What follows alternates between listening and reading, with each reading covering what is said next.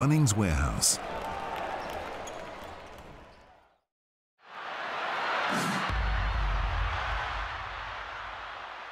Here we go, punters. The NBL finals are fast approaching and there is no better way to get involved in them than Bet with Mates, because we've all got those mates that are just so focused in on the footy at the moment, they don't quite follow the NBL as much as we probably want to, so you could be the saviour in your Bet with Mates group. So make sure you jump on board. You've got the deposit limits that are able to be set. You can rate your mates' bets with emojis. I know the type of emojis that I usually get sent, and I don't think that I can repeat them on here, but there's plenty of fun to be had punting with your mates with Bet with Mates. So enjoy the app, and most importantly, gamble responsibly. I'm never off my grind. I'm always on time. I'm ahead of the game. I'm first place. I'm in my prime. Hard work that pays off. I pay dues. I'm paid off. Cross me, get crossed off. I'm so fresh. I'm so raw. Go hard like A-Day. It's game time like A-Day. I ball hard and clutch play. It's game time like A-Day. Now let the games begin. They spent much of the season on top of the Hungry Jacks NBL table, and tonight Melbourne United can go one step closer to solidifying that top finish with a win tonight over the Cairns Taipans. They're rolling at the moment. They're playing very good basketball, and they're on their home floor tonight against a Cairns team who haven't been to Melbourne at all this season. Their first trip to metropolitan Melbourne might just be a winning one for Adam Ford's men. Hello and welcome to Monday Night Basketball. Great to have your company. Jack Heverin joined by Corey Homicide Williams and Pete Hoolian.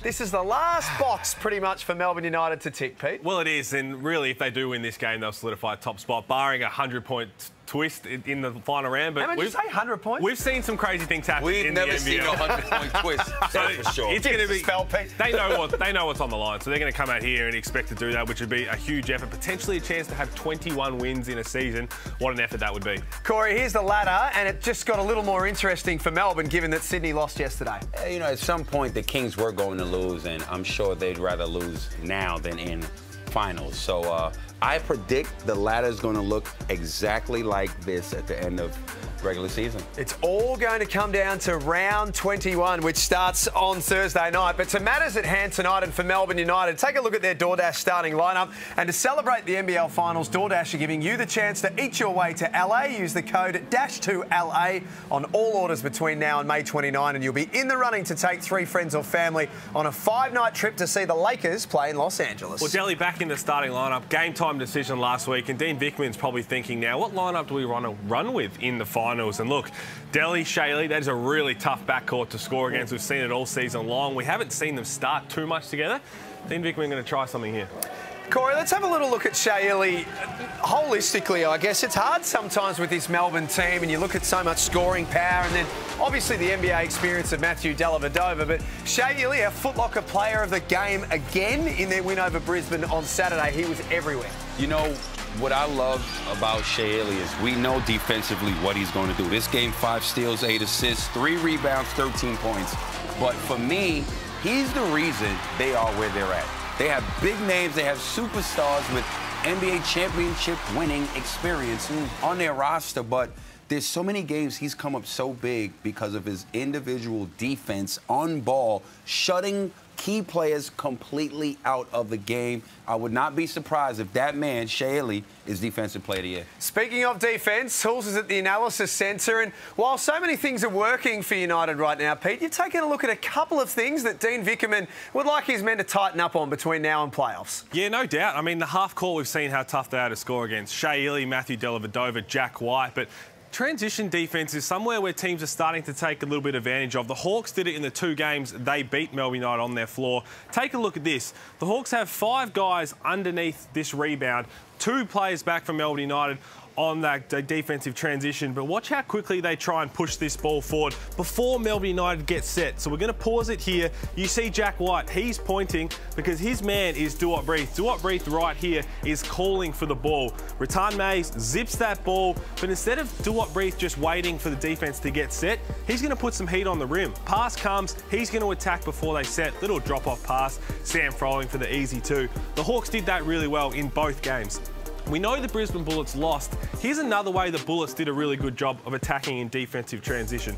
same thing. The ball gets loose, Deng Deng gets it, and instead of pushing it super hard, he's just waiting for somebody to pick him up. Now, that man is Dave Barlow. Dave Barlow's going to protect the ball. He's called for it, but he hasn't stopped it in time. So it puts Shea Ili in a tough spot trying to think, do I need to go to Deng Deng? Deng Deng waits for somebody to bite, and then both Jason Kadee runs, Anthony Drimmick runs to the corner, little touch pass over, and they get some easy threes. Melbourne United is so tough to score against in the half court. That's why if you can get down, try and get a shot before they get set up, it's going to be a lot easier to do. Nicely done, Pete. We'll take a good look at them across the night as well. To the Cairns Taipans and their starting lineup, Corey. And there's Keanu Pinder coming off a career-high night against Perth on Saturday. 24 and 8. He's been in fantastic form. You know, last season, he's done a 180 from last season. Last season, you know, it was hard to find his feet, did not have a coach that really supported him the way Adam Ford has supported him, and he's flourished. The best thing about him is that man's a free agent. And what does that mean? The price has went up. So the Taipans in possession to start this one. Our officials tonight, Vaughan Mabry, Damien Lyons and Elliot Green. That's not the start that they would have been looking for. Here's Golding, first look. He misses. Pinder crashes the boards. Ben Ayre starting again tonight. His first game as a starter was when they played a couple of weeks ago. There's Pinder with the first points of the game. Playing with supreme confidence, and we've seen it over the last few weeks. It's a credit to him, and it's a credit to Adam Ford. We know they have a history together, but with what you mentioned, Corey, last year for Keanu Pinder, to be able to unlock this, it's a lot of it from the shoulders up, and a lot of that is the credit of Adam Ford. And then steps in, but is called for the block. Wasn't quite there. And that man right there coming off a big one, 25 and 13. Look, if Steven Zimmerman does not play the rest of the regular season, Joe Luala-Chu Jr. has an opportunity to be #1 in scoring. He's #1 in shot blocking ability in this season, but if he gets 26 rebounds over the next 2 games, he has the rebounding. Rebounding, yeah, scoring. I'm sorry, not scoring. Bryce, what happened? But yeah, exactly right. I mean, he's been tremendous all season long. Which comes to my first question, oh, here fellas. we go. We haven't even been going a minute. We've got a question. I missed you guys. You know, I had some days off. You know, refreshed. I'm back and I'm ready to go. We know. We saw your Instagram. Yeah. Okay. He gets the 26 rebounds. Yep. And he gets leads in rebounds, leads in blocks. This team finishes in first place. We already know scoring, he's doubled his average from last year. Is he the MVP of the league? Oh, wow. Best player on the best team and finish leading in blocks and rebounds and double his scoring output. Well, look, I mean, we had that conversation a few months ago. We thought he was leading the charge. Had a bit of a period where he went a little quieter than the expectations he set at the start as he puts the ball on the floor here. Tries to get one to go.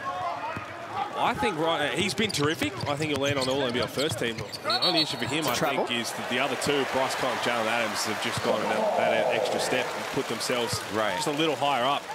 What I can't wait for, no matter what, just the vote layout from what the coaches and captains go with. Because for that exact reason, he's been fantastic. So have the others in that conversation. It feels more like 3rd or 4th in the voting, doesn't it? Vic Law in there as well for the Wildcats. But as you say, Pete, it's going to be a fascinating awards night. More on that to come in the next week or so. Luala-Chu misses. Make notice that crazy things have happened. So if you're someone voting and you just cannot pick, like everyone's talking about Bryce, everyone's talking about Jalen, this is too hard. You know what, Joe, you played well too. Here you go. He could come home with at least one other award, plus an All-NBL first team. Could be a big night for Joe Luala-Chu. Pinder. That's the only bucket in the game for the Taipans so far. Back to the basket. They're playing through him early. And Golding trying to get things moving. 3 of 9 from outside against Brisbane on Saturday. Didn't have a huge say on the game, but did make a couple of important threes in that 4th quarter. That's what big-time players do down the stretch. They find ways to close the game. The ball movement has Dellavedova open. Been stepping into that really confidently all season long, but starting to knock a few more down, which would be Very good for Dean Vickerman and Melbourne United. Heading into the finals, that's when you want him shooting his best, feeling good from outside. And not good at all for the opposition, because that's the scout. He's managed to get that shooting clip up to 37%. At one stage, it was in the low 20s. Yeah, it was bad, but that's about believing in yourself, getting in the gym. He's been in the gym after and before practice with D-Mac, getting him up. But that's also, to do that, you've got to take them. Like, we see a lot of people, he was struggling early. A lot of people maybe shy away. Look, I might shoot 1 or 2 a game after that if we're struggling. He keeps getting them up. He trusts his reps. He said that after that Illawarra game when he exploded early in the season. He said, look, I've been doing this the whole time. I've been practicing. I know it's going to come, and never shied away from it. So it's a big credit to him. Back into the starting lineup tonight. Was a little unwell on Saturday. Came off the bench. Udai Baba, having started the last 4 games, will be off the bench this evening. Pinder. Once again in that low block. Almost had it snatched away by White. And they made it work. It wasn't pretty, but Bulkwall scores. I have no idea how that ball did not get kicked out of bounds. It was ugly, but they'll take the bucket. Just seeing the half court, everybody using their body has helped. Shea Ili in there, getting hands on everything, blowing everything up. That's why they are so tough to score against in the half court. Not that time for Daly. How's the athleticism from Jack White? He's soared above everyone else. That is one man you better find a body and block him out early, because he can do things just like that. Only had 1 point on Saturday against the Bullets. He'll be looking to hit back. A hand in the face of Deng. O-board by Pinder. He's counter Pinder again, just has a knack for it, knows his role. He's going to try and get some dump offs, getting the ball more for some one-on-one moves. As you see Jack White here, just straight bully everybody in the air. Counter Pinder just has a knack of getting himself to the rebounds on both ends. Just been super impressive.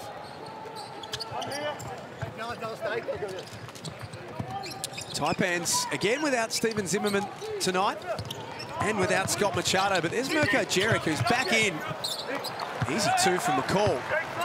Mirko Jeric has missed the last 12 games with a quad injury and has only played 6 games for the season. Well, they've had injuries throughout their whole season. No Scott Machado. But when they were healthy, they were starting just to get some things going. This wasn't healthy long enough. And the hole that they've dug, been in, was just too long. Well, that started with when Need to recover. When the COVID outbreak happened throughout the league. They didn't have it, so all their games were getting cancelled. Adam Ford was getting frustrated because they were healthy, and then as soon as everyone else came back, they went through their team. The loss of Machado early was unsettling for them as well, wasn't it? When you basically build a team around a point guard and then he's not there, Corey, that's hard to replace. As you see, they couldn't replace it. You know, just his poise and running the team. You know, a true extension of the coach. And without him, it's been a struggle. 8-17 on the season. They do start games well. That's not their problem. There's Deng from the corner. Nice baseline drive and take. Baseline drive, baseline drift. You catch that in that corner, you got to let it go. 5 unanswered points for the Taipans. They take an early lead at John Cain Arena. It's a foul. And Pinder. I think that's his second. Angle. Have a seat. I like the aggressiveness, and here's that corner-to-corner pass. It's good defense by Jack White. Contested, but Chip Dean's got such a big release. Delhi was there on the catch, but can't do a whole lot about that. We speak about the injuries, the big Zim as well. The silver lining is, if Machado doesn't get hurt early in the season, we know he's hurt now, and Zim, we probably don't see the emergence of Keanu Pinder and Bull Qual. That is true. Their minutes would have been limited. They wouldn't have had the opportunity early on to grow into their roles. So that's a silver lining for Adam Ford. Yes, it's frustrating, but what you've been able to find in these two players fitting your system has been awesome to see. Valid point. Nate Jawai in for his first minutes. Jordan Nartai as well for the Taipans. Ariel Hook-Porty and Mason Peatling in for Melbourne United.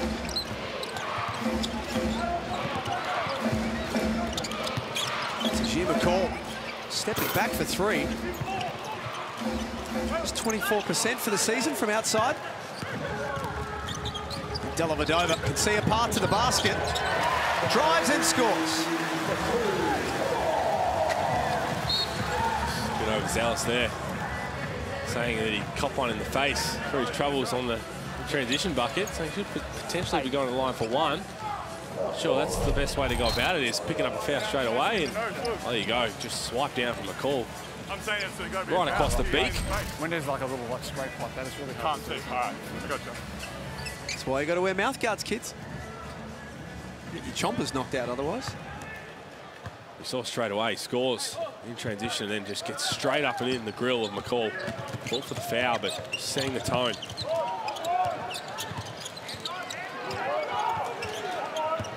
Ben Ayres, another one who's made the most of his opportunities. McCall's had a couple of looks from outside. There'll be a foul on Jawai. Dean Vickerman Corey on Saturday in their win over the Brisbane Bullets was very careful with the way that he spread the minutes. A lot of players sort of played around the high teens, early 20s. No one played bulk minutes. Do you expect to see more of that tonight? We sure will. He has to get a lot of guys.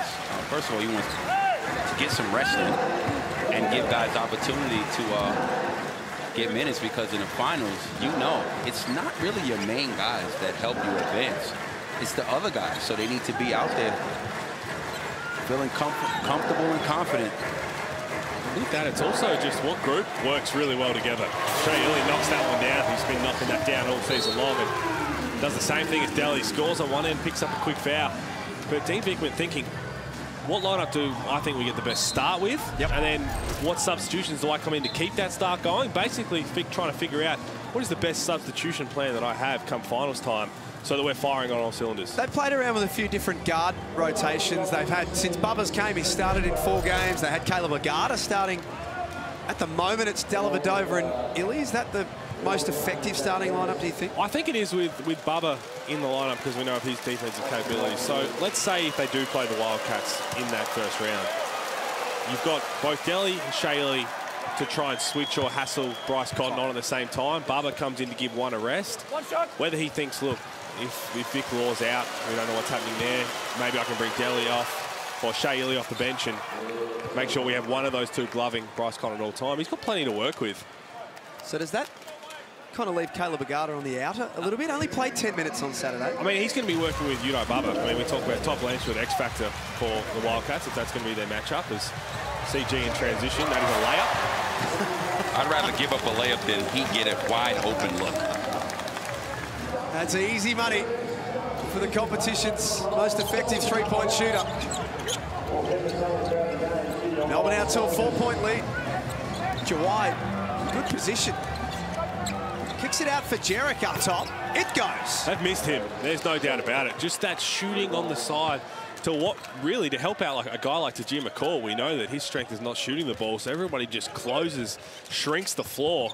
Have Jarek spotting up. You've got to be aware of where he is, because how quickly he can catch and release that. Oh. Golding threw it up there for Hook Porty. I mean, that was just a beautiful play to just see execute. You know, when turning the corner, Chris Goulding's going to attract so much defense, and with an athletic big diving that hard, it's just an easy play to finish. Nartai fumbled the Jawai pass, and then Jawai fumbled the Nartai pass. Ili for Hook Porty. It's a good take from Ben Ayre. He's putting a body on the line. Here's that little lob from Chris Goulding. Looked like a lefty floater, and then just put enough little side spin on in the last second to throw it up. Hook Porty will go get it. And down second play, Ben Ayre. Hook Porty coming down the lane. Put your body on the line. He's 7 foot and 114 kilos. I'm not sure I'd be rushing to take a charge. Oh, he's probably the second guy in the league I would least like to get hit from. Nate Jawai, number 1. For sure. Hook Porty's a big unit. He's only 19 years of age too, the German next star. Offensive foul against Cairns. That time on Nartai for an illegal screen. Here's Taipans coach Adam Ford. Saw a bit of everything from Cairns in their loss to Perth. Their first half was fantastic on Saturday. It fell away in a big way in the second half. And the biggest problem for them, Corey, was that they allowed 55 in the first half and 51 in the second. Just defense. Adam Ford has been screaming that all year. And sometimes they showed it and sometimes they didn't. And that just comes to consistency. Hence, why they're in the position that they're in. Regardless who's out there, you got to lock up on D. Bull Qual hits the floor. Yeah, it's a Superman. Peatling puts the ball to the floor and goes to work. Gets himself on the foul. Good take from Peatling. But back to your point, Corey, talking about Cairns and the defensive end. So long. You look about 6 weeks ago, we were looking at the Taipans trying to get into what Adam Ford wanted with that culture on defensive end. They had 3 or 4 guys on the bench in the jersey. Well, that's just a lack of bodies. And they're trying to play full court, speed the game up, run and jump, do all this kind of energetic stuff in the defensive end. It tires you out. To not have enough cattle to throw out there and rotate, keep fresh legs. You're going to run out of steam. We've seen that so often. They've just had a lot go against the way they're trying to play.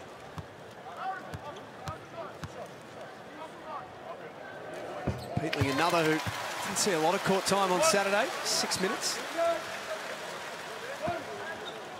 Was a big part of their championship team last year. Top 5 for Melbourne. Rebounds, blocks and steals last season. Goes 2 of 2. 19-14, a minute to play in the opening quarter. Taipans in possession. Air. Feeds Majuk Deng. Long way from the cup. Shot clock at 5. Nice take, baseline. He's one that needs to put points on the board. He's done it his whole career. Great take baseline. Rip left, 2 dribbles, takes the hit, and nice reverse finish. He goes to the free throw line for 3 the hard way, but... I say he does it his whole year, but we haven't seen that too often. And I think that's something that he can add to his game. Against certain matchups, Majuk Deng makes one move with the ball. Take off the dribble, he's at the best. It's 2 steps from the 3-point line. So this is the extra. I didn't want to say anything before the free throw, but currently leads the NBL in free throw shooting on Well, you thought it. So 92%. That's your fault. You thought it. I think a lot of things. I'm not going to be blamed for all of them. Bryce Cotton on 91%. Oh, sorry, Bryce. Sorry, Majuk, more to the point. That's an offensive foul against Hook Porty. Defense, he pushed him right in the back. Cairns is hanging in there. They'd be happy with their start. And that's Hook Porty. Bull Cole doing a really good job at fronting. Sorry. He's doing what he has to do, undersized. But Hook Porty, you just got to realise, look, he's doing a good job. I haven't done my work to get in front of him. Just got to let that go. Pick up your second foul, you got to come out of the game. Had a good start. Got that alley-oop. Picked up a rebound. Now you have to take a seat.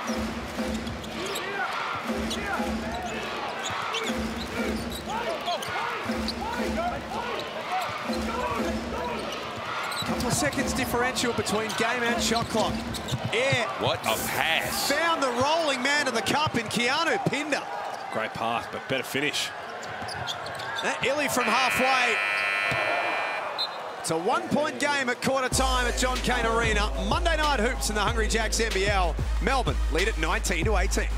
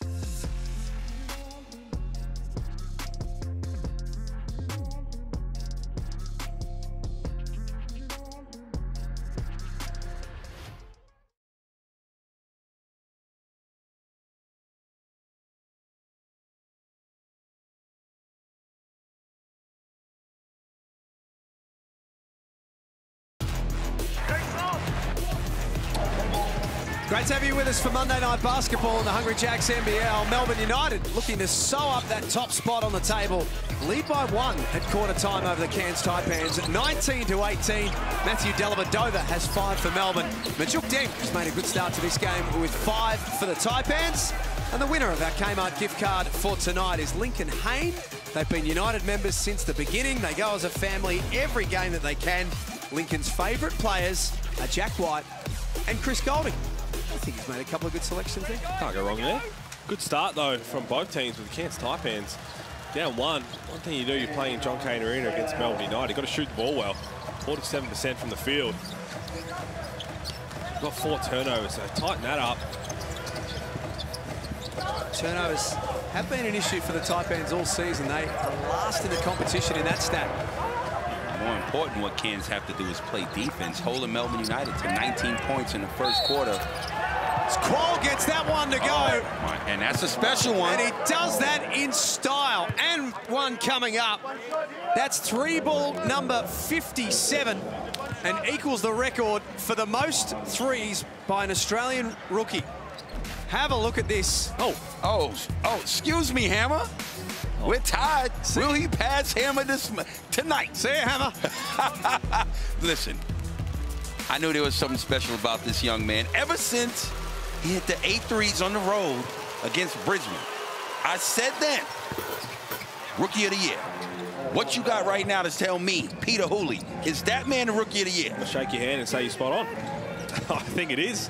I mean, he's been unreal. And again, the circumstances weren't great for the team with losing key guys, but this man stepped up. Talk about Adam Ford as an offensive foul from Dave Barlow. What a story it's been from Bull Qual. Oh. But love the look of this. He's just come in with confidence since the first opportunity. Didn't play much in the blitz. Let's go back to that. Didn't play a whole lot in the blitz.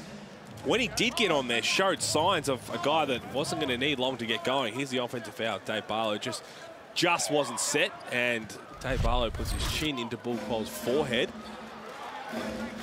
I think Dave Barlow's upset, but he didn't get a chance to stop in the end. It was just an unfortunate timing. Cairns almost gave it up. Ben Air under real pressure from Udai Bubba. Just beat the 8 count. Behind the back, and then the spin from Pinder was nice. Melbourne have picked up their 3rd foul of the quarter in less than a minute. Back to that graphic. Did you see who was at the bottom? Me? DJ Vasiljevic. Oh. What'd you say, you? It's for makes, not misses. So here's his foul. That's a good one, John. No, the names were phenomenal. DJ Vasiljevic, John Riley. We know what DJ Vasiljevic went through in his rookie year. Yeah. Think about what that record could have been had he been healthy. He's in some sensational form at the moment, too. He is. It doesn't take much for him to get DJ. But that is an unreal thought. I mean, 49 in how many games he played. Taipans have scored the last 10 points in the game. Second quarters have been a huge problem for them this season. They're last in the competition. They started this one well. Lawala stripped. Ben Air snatched it away from him, and there's some energy about the visitors right now. That man is playing with some confidence and poise. Qual out of control. There's that half-court defense. Ben Air just slowing it down in transition. Not against set, but good hands here from Ben Air. Counter Pinder not fouling. And right here, it would have been a one-on-one had he put his head down to really try and attack. Slowed it down, gave Melbourne United a chance to set up. Bubba was shuffling his feet well. It's great hands by Ben Air, and here's why. Pinder has 2 fouls. Nice mid-range hit by McCall, but you don't want Pinder to get that 3rd foul. Jim McCall saying that he was there. And he's asking for a coach's challenge. We have Adam Ford. We know usually. Well, that's the whiz. You've spoken to Fordy about this. I have. I think he's learned very early on. Having a look at it here, and might have had a case. He looked like he got there on time, but he fell the wrong way. He fell to the side. Pinder keeps the Lawala off the glass. Adam Ford doesn't want to listen to too many players when it comes to trying to challenge something. I think he's learnt that lesson.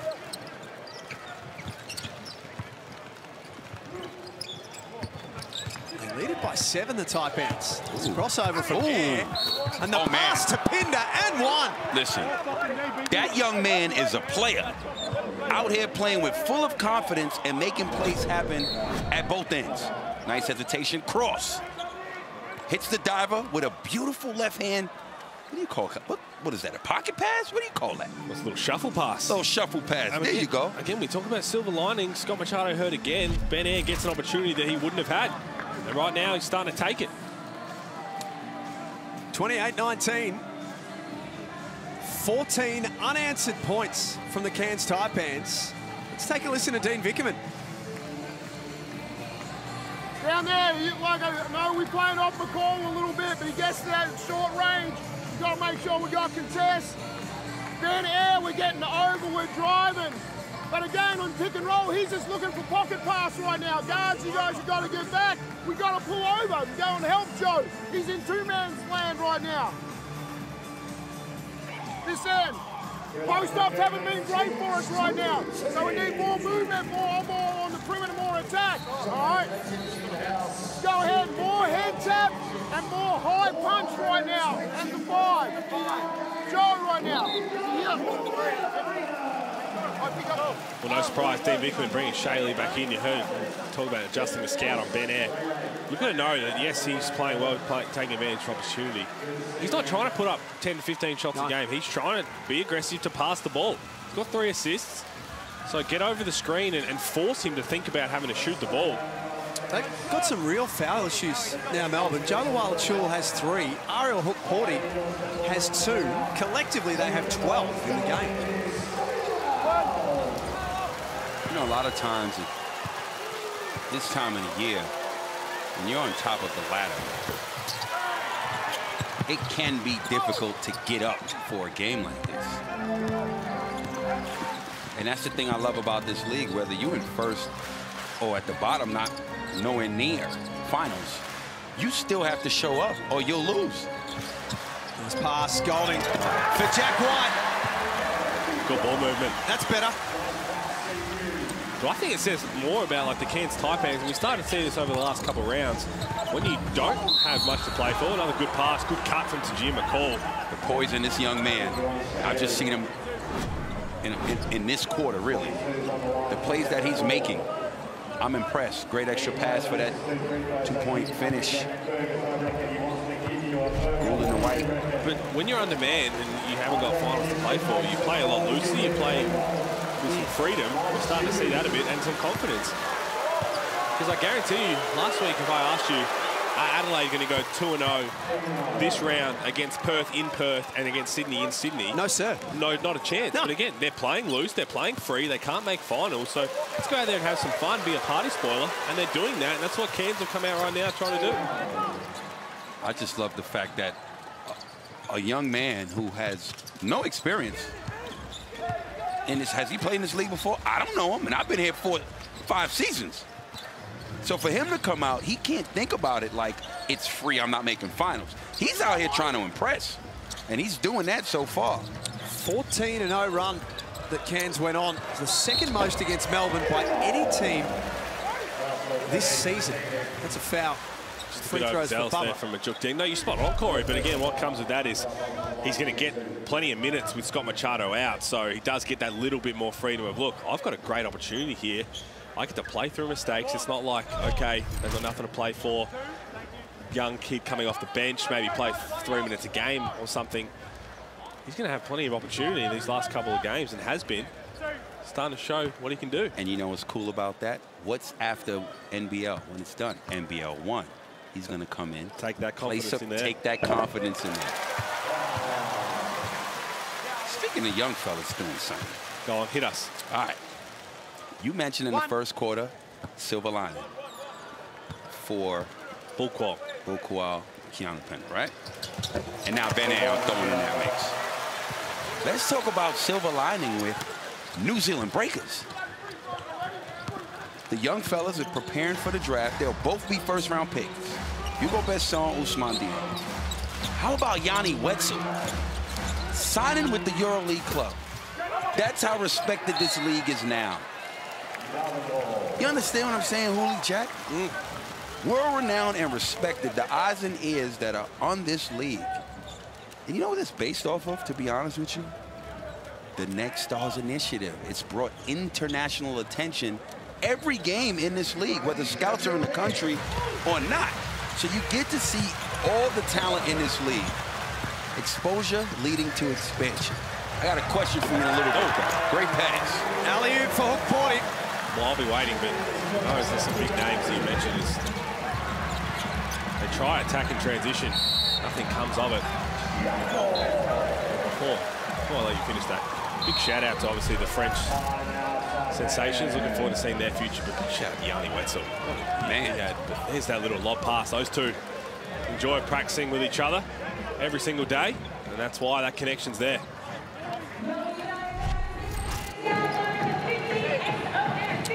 Timeout call by the Taipans.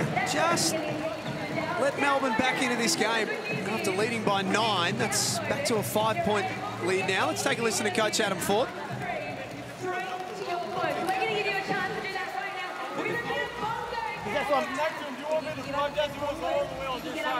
Well, this one, listen up. If we got Ben picking up in the full court, yeah, you can be the plug guy, right? So you can help plug it, knowing that if you're in that position, no one's friendly. If KP's there to help him step up, right, whoever doesn't have Golding, everybody else is collapsing in just to help with his man. But the reality is... Make that layup. Right here. Yeah. Hey, 57 on the side out. 57 on the side out. Let's go.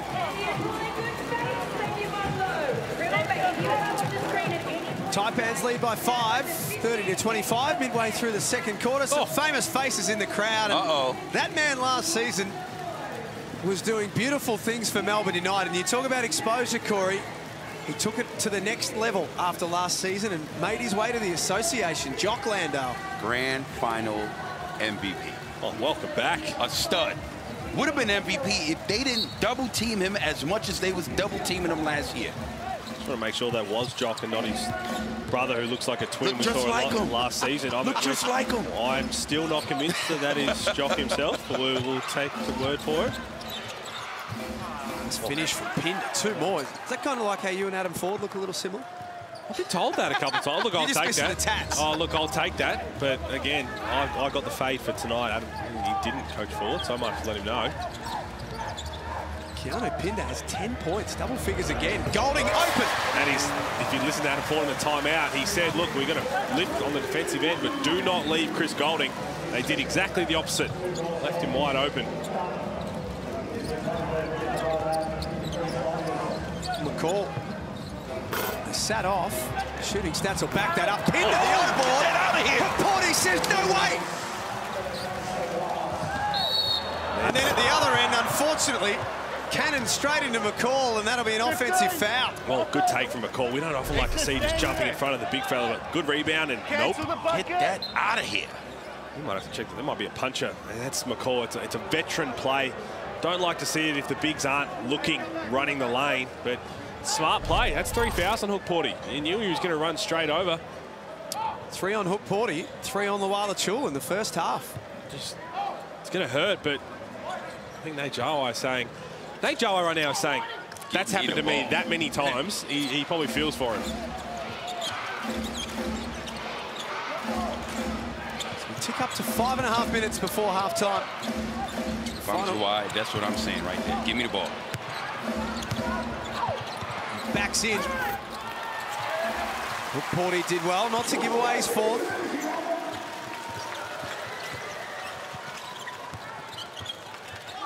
Golding just starting to get himself going. Got to the elbow. There's 2 more. Really good patient take, Chris Golding. Just take what the defense gives them. They're going to blow up that screen. Get to a sweet spot, rise up, knock it down. Cairns got the answers. 3 of 5 for him. Jarek turns the corner, fires away.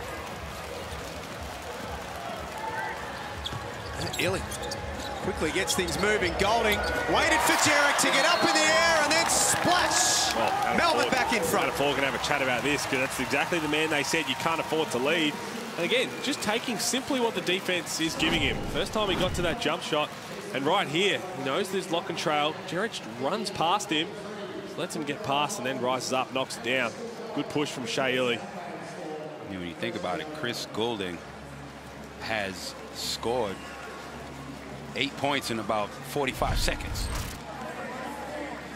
And it was right after that timeout where Adam Ford did say exactly whack. what we've been mentioning. So I think we've made the smart decision just to stay away from Adam Ford's What's it going to be audio in this timeout. exactly what he would. First thing would have been, what did I say to end that timeout last time? Do not leave Chris Goulding. I was interested to read on Sunday in News Corp publications, and they've been great supporters of the Hungry Jacks NBL all season long, but 75 players were polled on a range of questions. I'm not sure this would shock too many to see that of the 75, who's the team you like to beat the most? And he's the least surprising thing I've seen all week. Other than sky is blue and grass is green. Melbourne United, I mean, the rock stars of the league. and then Perth Wildcats again. The reason they get so many votes is because they just keep winning over 35 years of making the finals. What was it like? You were a former Melbourne United player and a title winner with them. Did you feel that? Did you know that regardless of the situation, even a game like tonight, that everyone's always coming for you? Oh, no doubt. And I'll tell you what, a lot of it is because of that man, Chris Goulding. Wherever he goes, they get stuck into him, but he seems to rise with that and thrive off that. Melbourne have scored the last 8. A sluggish start to this second quarter. They turn things around. Jawai, not the first time, and then couldn't reel it back in.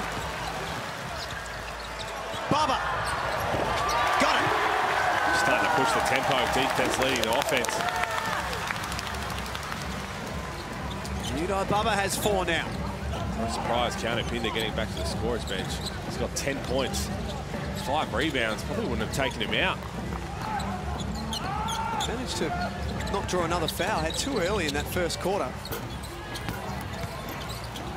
Loose ball falls to Majuk Deng. Qual loves that corner ball. Not that time, though. Melbourne pushing transition. Here's Goulding. Fouls. I'll tell you what, Shea Ely knew that is exactly what was going to happen as he brought the ball up. We'll give a lot of credit. I think it was Udai Baba who cut ahead of him. This is that one before. We had Bubba on for the lob, didn't he?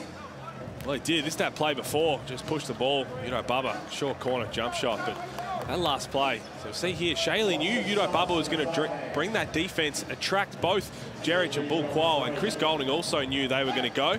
He gets to his spot, gets fouled. He's going to shoot 3. That's just seeing the player step ahead. That's Shea Ely for you.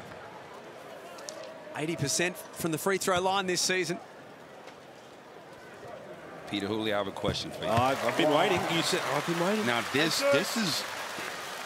Look, I respect them all. I appreciate them all. I'm going to shoot. I really, really do. I don't have an answer for I'm this. not picking favorites. I'm just. These are the facts. Chase Buford has just come off a hot 13-game win streak. He has that team in second. Dean Vickerman has this team again in first.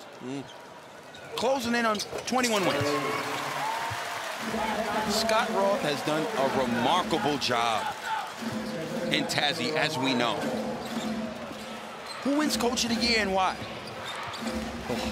I mean, those 3 names all deserve it. Any season you'd say they all deserve it. To me, it's still Scott Roth. It's the story, what he's done with that entire organisation in their first year and continues to do. Ben Air tees one up and knocks it down. Newcomer of the year. This is just played 5 minutes, game and a half. I'm a fan. This is the Ben Air game. I am a fan. 5 points for Ben Air. To go along with 5 assists. Yeah. But yeah, Scott Roth, I think, as Chris Goulding tees up another one. Chase Buford is going to be close behind. 21 wins is an incredible achievement if they get to that. For a team that started the way they did in the first round and could take Nate Jarway, and everyone was thinking, look, they're a piece or 2 away. They just hung their hat on the defensive end. Again, I would love to see the breakdown of because every single person's so deserving, but keep saying it. Liam mentioned this is what Lindsay Gay's trophy's all about. That's what Scott Roth's done. Golding took the bump, played through, gets the members bounce. He's the game's leading scorer with 16. Let me ask you something, because I was looking at the question I was going to ask you. I didn't know if Chris Goulden hit all 3 free throws. Did he hit all 3? Yeah. So he has about like 16 points in this quarter. This Kenny misses out. Loose ball. Illy with his feet set. Knocks down another one. He is shooting the ball beautifully. 40% across the season. You didn't answer my... Who's your coach of the year? Look, I'm still rolling with Scott Roth. I mean, he has the least amount of talent overall compared to Melbourne United and Sydney. And look what he was able to do in year 1. It's, again, unbelievable. Any other year, you look at what Chase Buford's done, D. Vickman, they probably get in a landslide. Probably get in a landslide than any other year. And I was at the game yesterday when they beat Southeast Melbourne Phoenix. That team is no joke. They play hard every possession. They play together. They play for each other. And they locking up on D. Very impressive.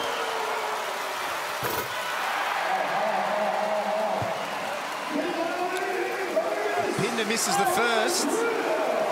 He's done a lot of things right in recent weeks. In the eyes of Melbourne fans, he'd do more right if he gave them some burgers. And does. There it is. Code word is dig, courtesy of Keanu Pinder. Oh, Porty, upstairs. Great back door, dive, quick. Overplay you on the top side. Great pass, easy dunk. Melbourne United have exploded in this second quarter. They're on a 7-0 run. Majuk Deng well short on that 3. Reminder, Cairns led 32-25. Big turnaround from the home team as they head towards half-time. Hook Porty swings for a Garter. He just misses out. The Taipans with a couple of games to come in the last round of the season. Yeah, blocked by Hook Porty. Great block. Met him upstairs. Nice take. Try to get into the body of the defender, but the young fella told the young fella too little. You got to admire his ambition. Love it. We did the right thing. Go at the body, try and throw him off balance. It's a big body. You have to put him on the floor. Still out there with 3 fouls. Shot clock at 4. Time for Air to be creative. Love it. And you know what I loved about that play? After he got his shot blocked, he went right back at him. That shows the heart and the courage that young man has. That's my new favorite player. Well, love him. Come on young now. fella. That's my new favorite young player. Look, I love confident guys, because a lot of guys would have never went back in there to play after. Well, what I love about it is... That's what I love. I love the smarts, because he knew that he went into hook port, he got blocked. So he also knows that now they're starting to go over the screen. We saw Delhi do that, so he just stopped. Let Caleb Agata run into him. Do you know how many players would have not even gone back in there, let alone this right after he blocks? I know. I'm just glad you said love it. youngster, because... Yeah, come on. You know my favorite player at the moment is, don't you? I got a few of them. So no. Jalen Adams is my favorite. I was going to say no, because of that. Xavier Cook's my second favorite. Oh, keep going. Xavier at the maze. It's an offensive foul. You didn't even stop. Hold on, Mason Peatling. There's a few offensive fouls on the screen. There's been a few of them United. 30 seconds left before halftime. We can't even get Bryce in your top 4 anymore. Yeesh. I like Bryce Cobb. Come on, man. We know that. That's a given.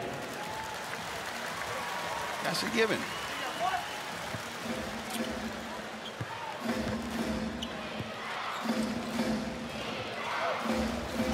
Melbourne should get another look at it here. Differential between game and shot clock of around 8 seconds. Pinder. Back to the basket. Nice D from Peatling. Did well not to foul. Plenty of time for United here to get a good look at things. Delhi. Got it. Right on half-time. It was a slow start to the second quarter from Melbourne United, but it's all about the finish. They lead 48-39. They've come to life now. Well, they have, and we expected it from Melbourne United playing against this Cairns outfit. And long rebounds, they're getting out in transition, had a lot of easy points towards the end of that second quarter in transition, which has helped them get out to this 9-point lead. A bit to talk about for the Cairns Taipans. They've done a lot of good things in the first half, but they find themselves well down now. And Melbourne United, as they look to lock away that top spot, are in a really nice position. Chris Golding, the game's leading scorer at half-time. And Chris, the back end of that second quarter, it started to look more like it. Yeah, we struggled. We struggled. We didn't get enough stops. So obviously, we couldn't run, and they slowed us down. They were at the free throw line, and we were either taking the ball out of bounds. So got some more stops and allowed us to run. CG, how do you plan for a game like this? You know what you're playing for, but Cairns, they're playing free. Young guys, Ben Air coming in to have an impact. How do you prepare for a game like this?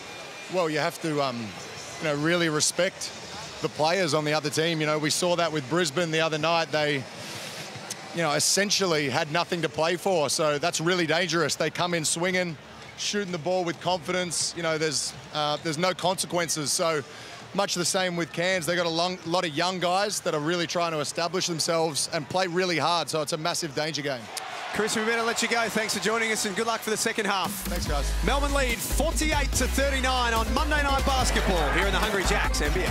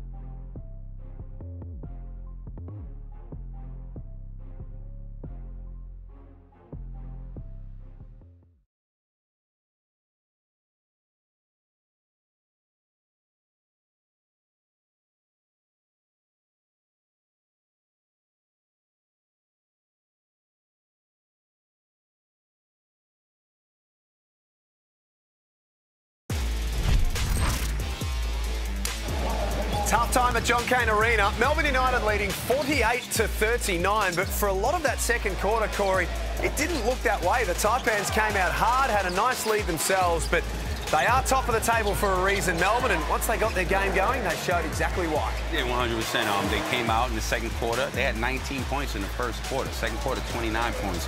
So they exploded offensively, but it started on the defensive end for them.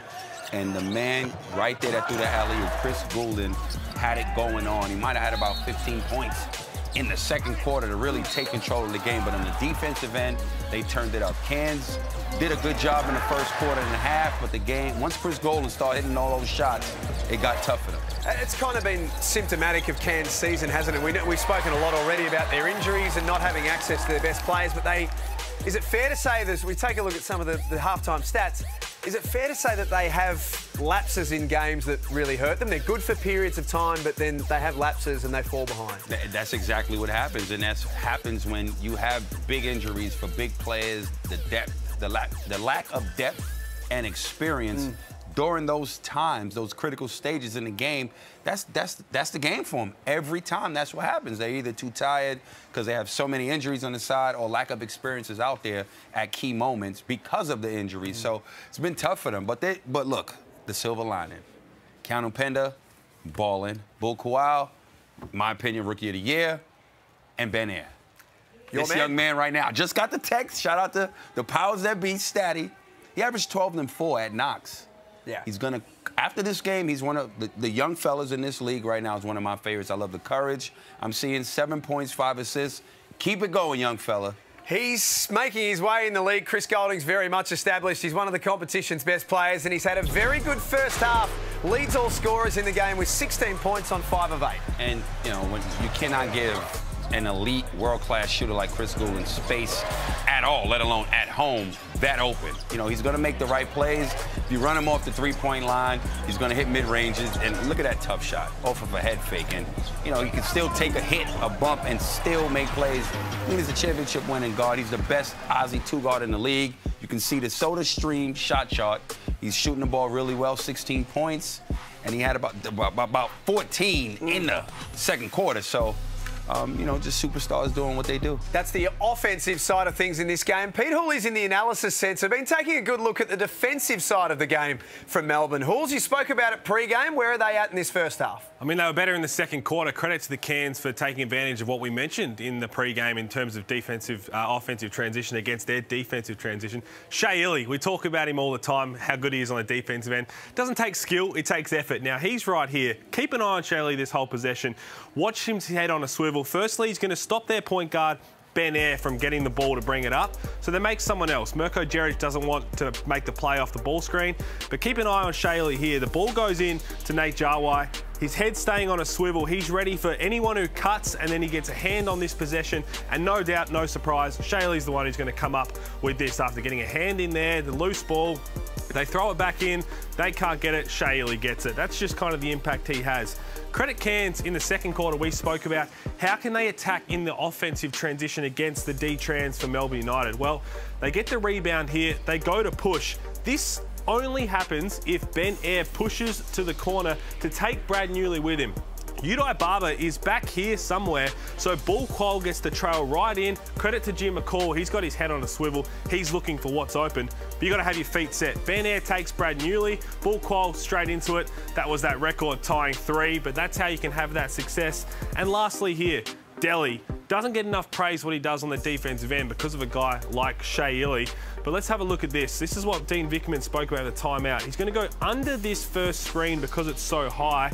Whenever you have a rescreen, you're taught to get over. So when it comes back under, he's going to fight over and stay on the hip. And then Hook Porty knows he's going to have that advantage against Ben Air. This is the one we spoke about, Corey. So Delhi goes underneath.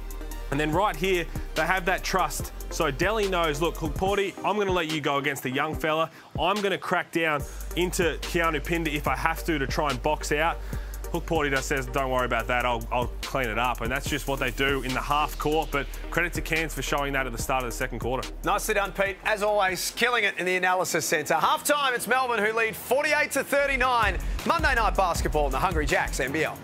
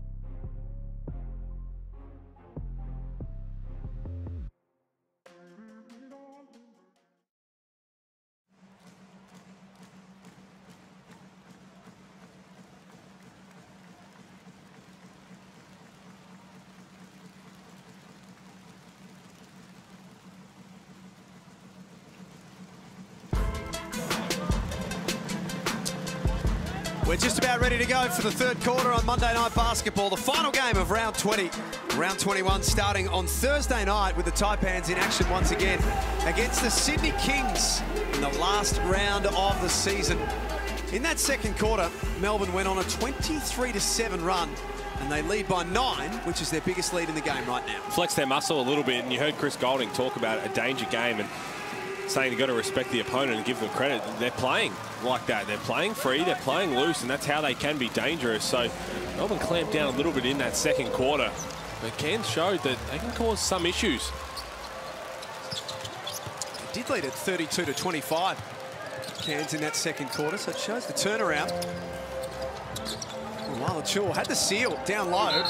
Just an extra step, I believe. It'll be a travel. And it is. Just a little gather step. Didn't have to do it. Just throw straight up. Adam Ford. Wouldn't have been too pleased with some of their defensive efforts in that second quarter. Would have been pleased with that one, though. The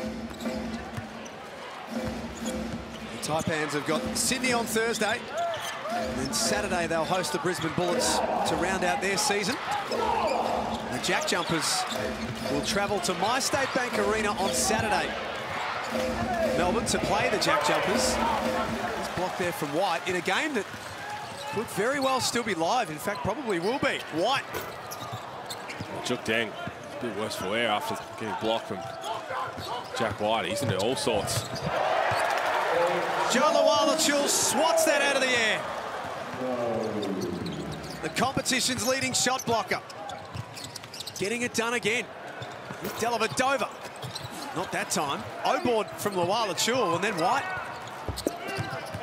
Against the tall timber, couldn't finish off. Another look for Melbourne. They're waiting to get Juk Deng out of this game. Get that foot checked. Oh boy. Well, not too many players in the league will get a heat check up after having a halftime break. But that man will. Up to 19 points, 6 of 9 from the field. Nicely done by Pinder. Goulding made 5 threes when they played in round 13, 5 when they played in round 19, and has 4 tonight.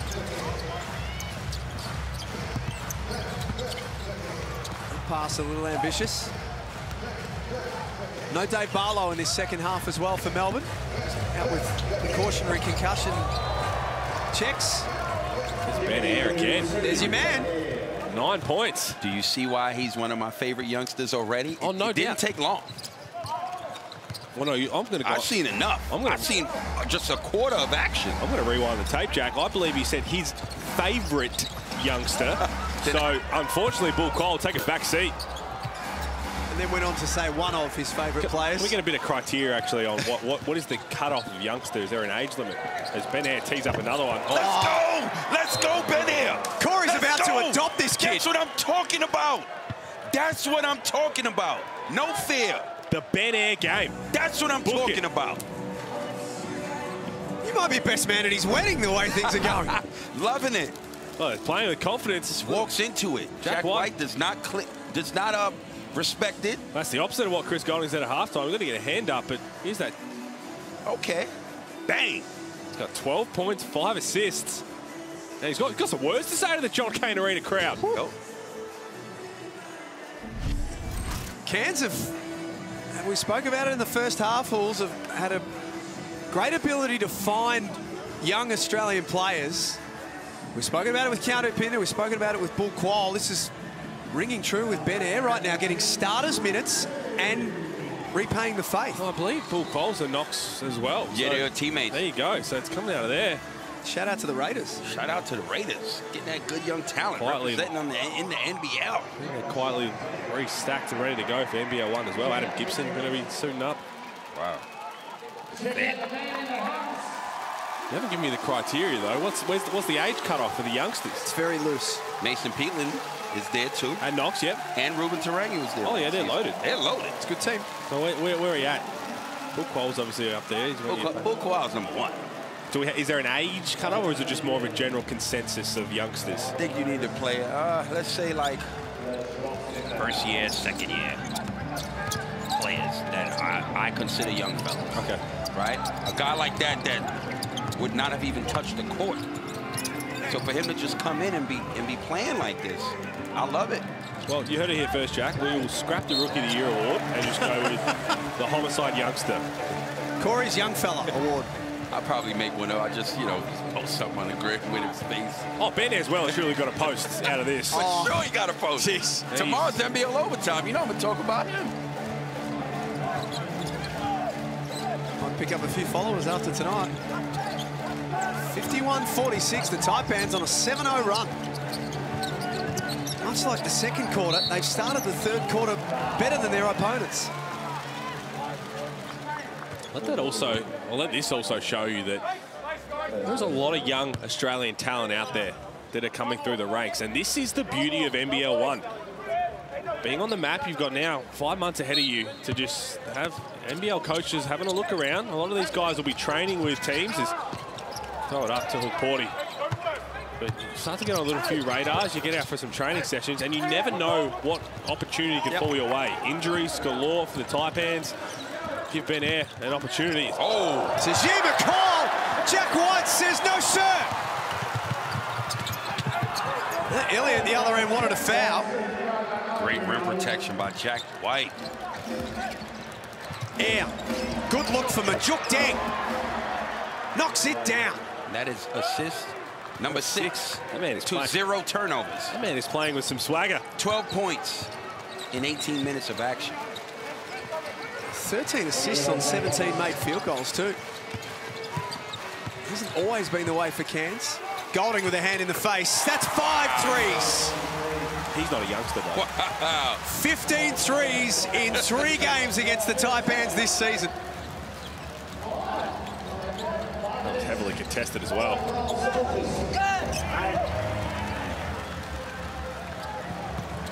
Dellavedova runs the floor.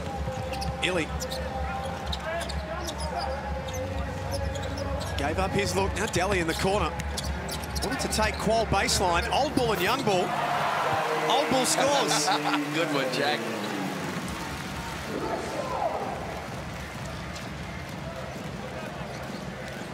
Five and a half left in the third quarter. McCall high off the glass. Great take to Jim McCall over the shot blocker. 3 of 11 from the field for his 8 points. Tough night so far for Jim McCall, but that'll feel good. Trading buckets in these last couple of minutes, these two teams. There's Delhi. Delhi made a killing off. Adam Ford's seen enough. That little floater that does so well.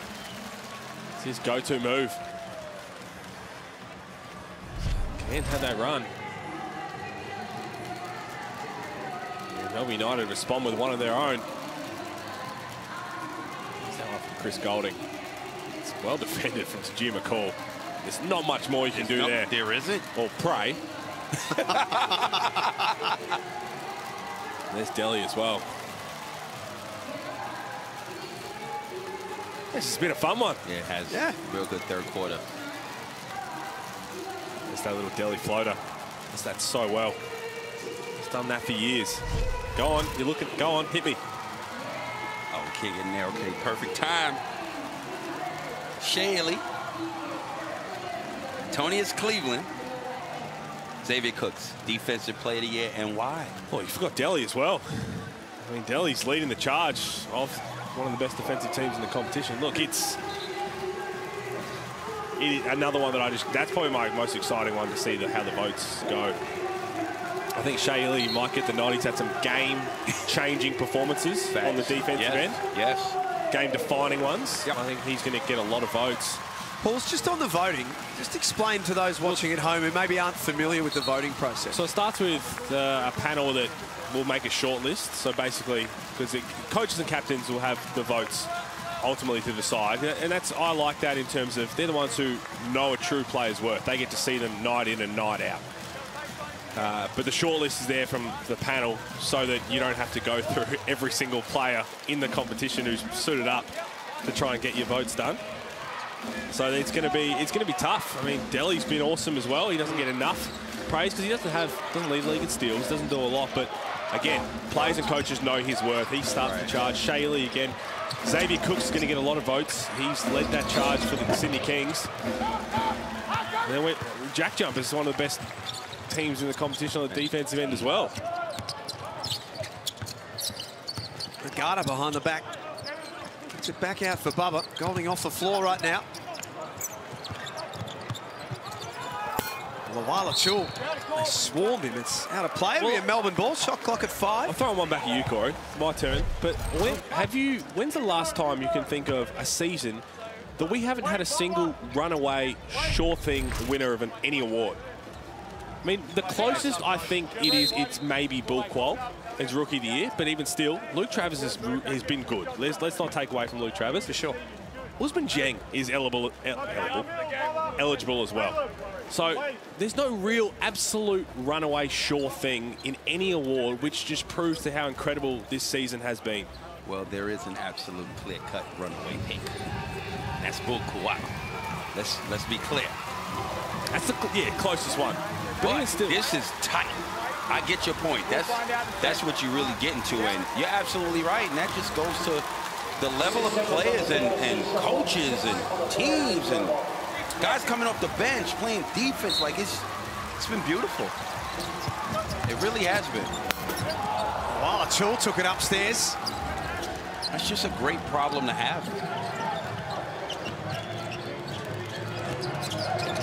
Majuk Deng. His pass chopped off by White. Melbourne with the numbers ahead. Look out, Lawala Chul. Well, outrun anytime he turned the ball over. It's a good business decision from Mirko Jeric. Let's let that go. Melbourne lead by 9. The symmetry between the second and third quarter is there. Cairns come out hot. And Melbourne start to get control. Air. Got his man up in the air. It's tipped back out by Pinder, but to the advantage of Agata. Little Euro inside. Nice follow-up by the big fella, JLA. Back-to-back dunks. Uh-oh.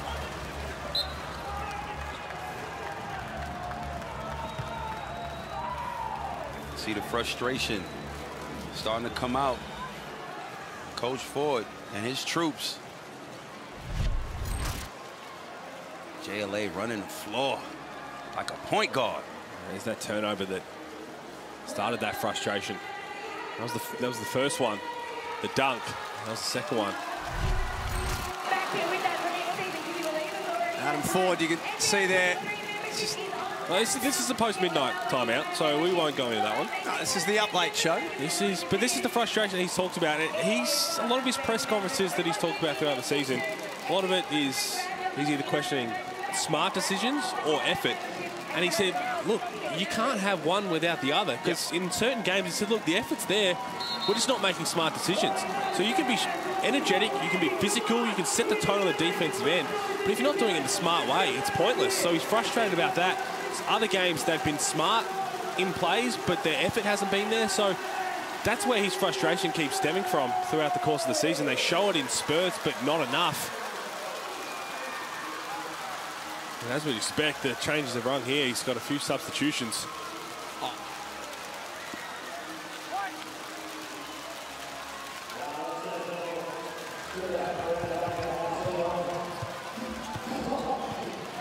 $62-51 at John Cain Arena. I also love right now we're seeing he's actually sitting down just talking to Majuk Deng one-on-one after he ripped him.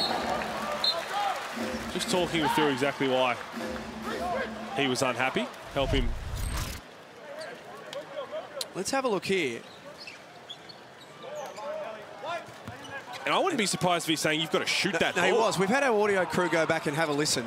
And it may have looked a lot worse than what it actually was. Adam Ford was basically saying to Majuk Deng, shoot the ball for me. See, there you go. That's exactly how it looks, because that's a shot he has to shoot. I mean, we talk about a guy who needs to shoot the ball. He's 3 of 6. He's 2 of 3 from 3. That is as good a look as you might get against Melbourne United's defense, and that's where that frustration's coming from. So instead of that, you put the ball on the floor and turn it over. That is really going to make you frustrated. And yes, he was unhappy, and we've seen that from him, but you hear him going back there to talk to him and just probably give him that encouragement and say, look, I'm frustrated because I know you can knock that down. Furthermore, I know I need you to shoot that ball. Qual for 3. He misses, and Bubba off to the races. Look at him cut through. That's off his knee, and it'll be a Cairns ball.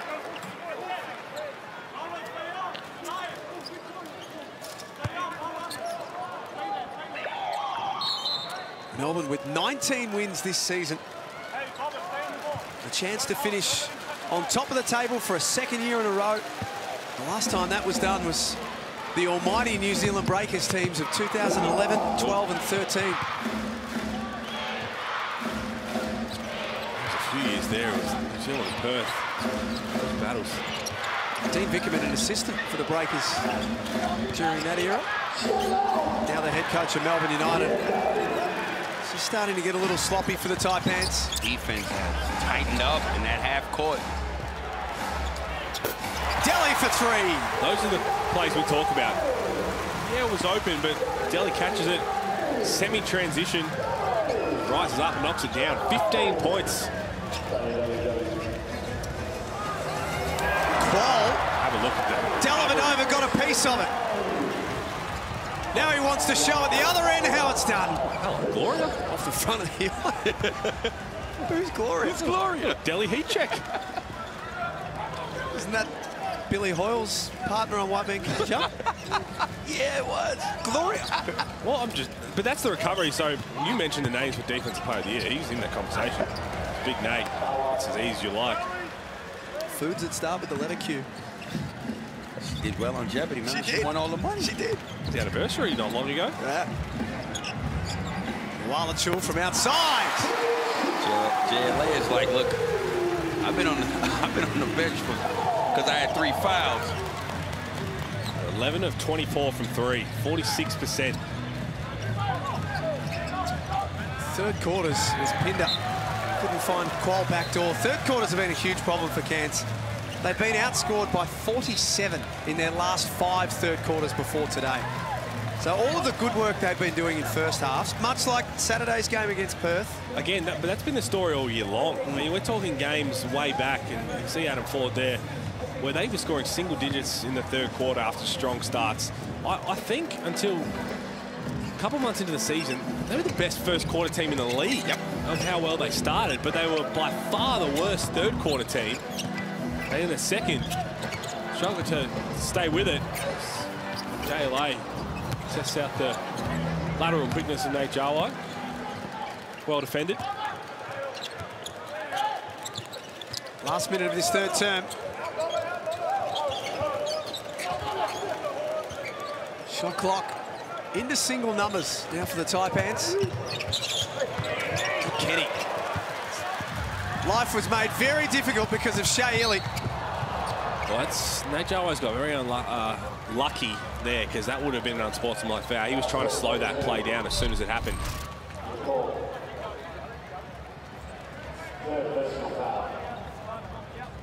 You see Shea Ely just fighting over the screen.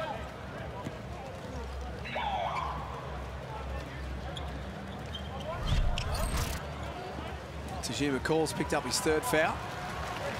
We're talking about next season for the Taipans. I'm sure there'll be plenty of changes. And we've heard Adam Ford in the press conference say that he'd take a pay cut for Bull Qual and Keanu Pinder. It is crucial for those two. That is what he is trying to create in the small market of the Taipans, that style of play that they can build around those two young, promising players. They nailed their imports, back their youngsters in. It could all turn around very quickly for them. Last play of the third quarter. Yeah, a little drop-off for Jordan Nartai. It'll be a healthy lead for Melbourne at three-quarter time, 68-53.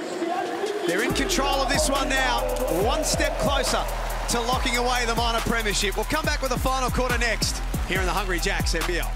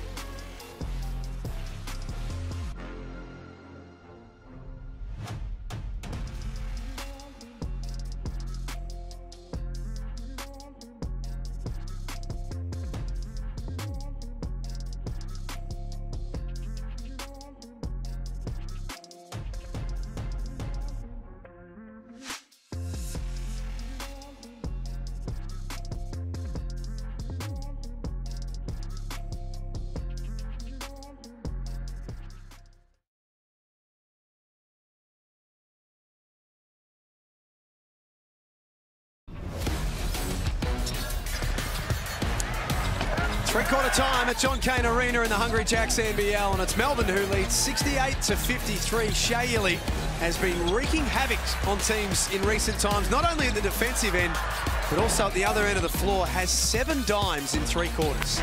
Well, take nothing away from him when you're throwing the ball to Chris Golding, who's 5 of 9 from 3. He's going to be racking up some assists, but this is what he does. Plays defense really hard. Only played the 19 minutes, got 6 points from 2 threes, and just finds the open man. Let's see how Cairns start this 4th quarter. And that is not the way to do it. No.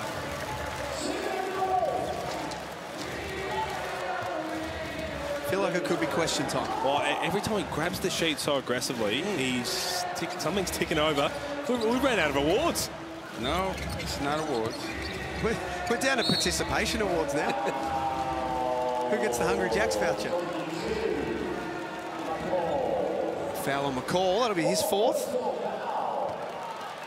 What, Pete? I've got one for you, please, and for both of you actually. What's the #1 thing that the Taipans, or the type of player that the Taipans should be looking for in this off-season? Well, a lot of it is depending on, again, that young talent you keep around. But we've seen it.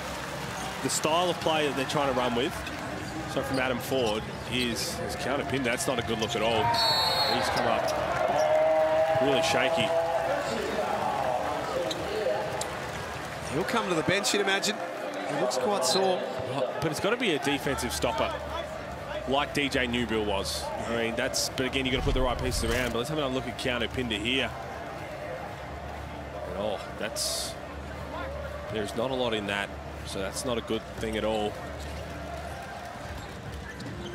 At least he limped off on his own. Hopefully it's just a cork. Yeah, hopefully a bit of a stinger. Newly mistook Porty with a pass. Tajir McCall explodes to the other end. Now, I'm not sure if this will count as an assist for Ben Air. Oh, all he needs to do is hit 1 free throw. Well, again, I know he took a dribble, but he did lead for the pass. It's all sometimes down to the discretion. But I hope so, because, I'm counting it. I mean, look. For conversation's sake, I'm counting. All right, we're about 25 seconds away from him being on triple-double watch, needing 7 rebounds and 3 assists. He'll get a double-double. Coach, just leave him in the game. Double-double coming up. Well, I'm not sure if it's going to count. Oh, come on. Took the dribble.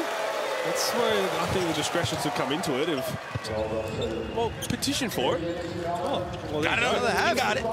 As it should. As it should. Oh, well, now he just needs another 7 rebounds, and he's just about there. I feel like we got Josh Giddey back in the league. It's the last time we've been on triple-double watch for a point guard. Let's be fair. We have given out some worse triple-double watches. We have.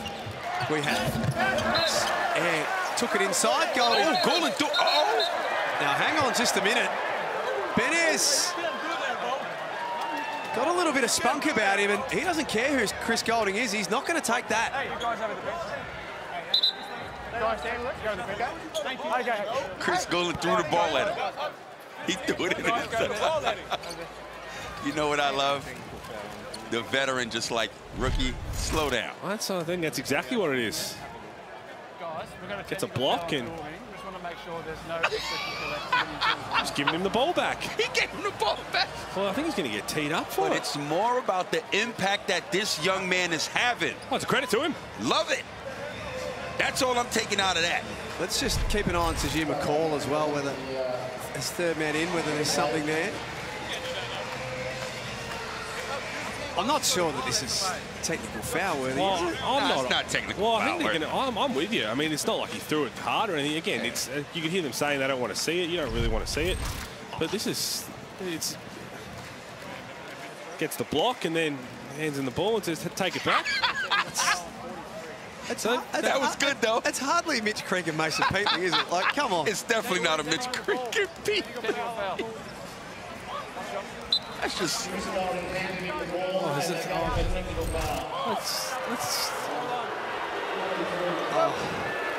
Deary me. It's a bit of mayonnaise, I reckon. I don't want to see any physical altercation break out, and this wasn't that. But as you said, Corey, this is That's the impact the young fellas having. This is the old vet to the young fella just saying, hang on, you're not going to get that on me. I'll block that. He got a little bit of Shane Hill in him.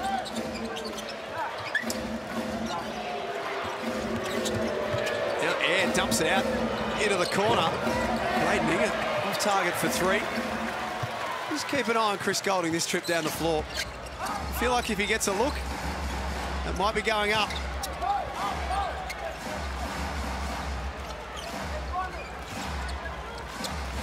Peatling wants a slice of the action himself. Haven't quite read the script. The young fella's getting booed. Well, there's no doubt about that. Wow, the respect he's getting. Ball spins into the paint. And has earned himself 2 free throws. That's been his move all season long. To Jim McCall on the spin. Only I played 2K, I could have said what button that is on the controller. What button's that on the controller? Square? I don't play video games. No, I don't play 2K, so we'll go with square. Make some noise in here!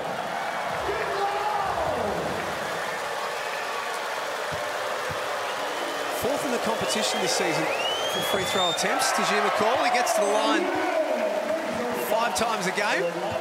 Love to see it. Love to see it. The rookie and the vet just having a conversation. Well, look, let's give some...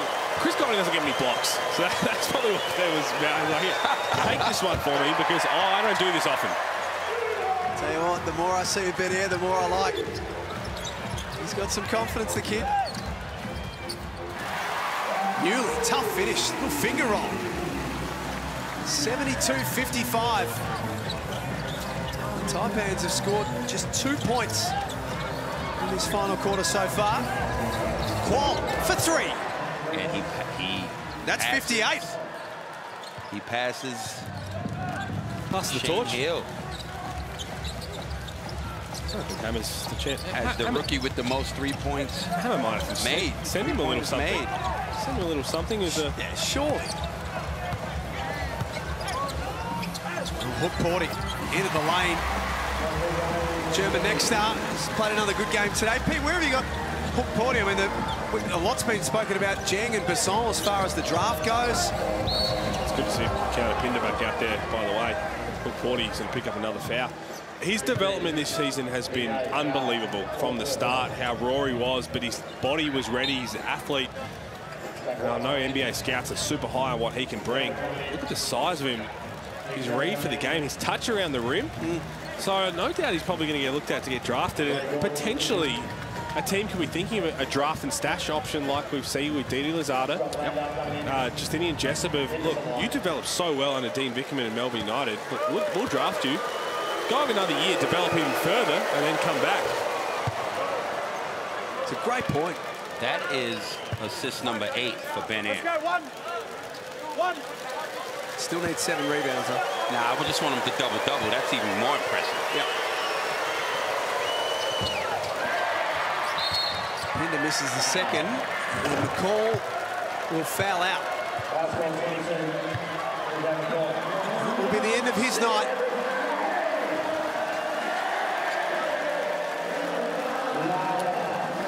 They're short on numbers as it is. Unfortunately, the Taipans with a couple of injuries, and now they have to play the last 7 minutes without one of their imports. 74-59 at John Cain Arena.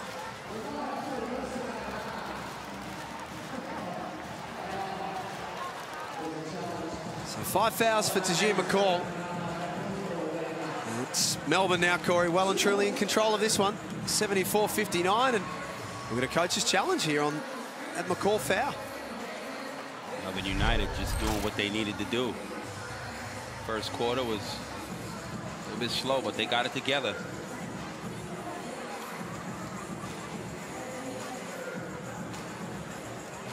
Taking a look at some of the angles that the replay centre are looking at right now.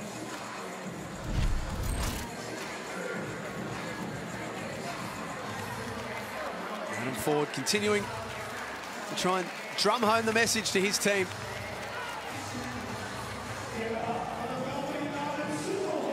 It's only 1 point in it at quarter time, but the longer the game's gone, the better Melbourne United have got. We've got a result in the coach's challenge.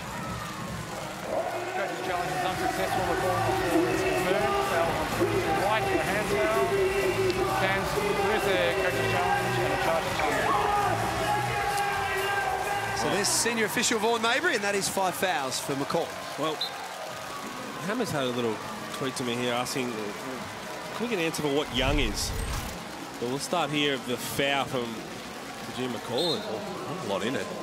But again, when you challenge it, there's got to be no contact. That's what they're looking at. They're going to break it down frame by frame, see any contact. So, Corey, Hammer wants to know, at what age we stop calling people young? He thinks after 23 years old, you're no longer young. Now, this is if that's determined just for overall, because we like to highlight youngsters when they come into the league and might be 24, 25. Well, I would say for me,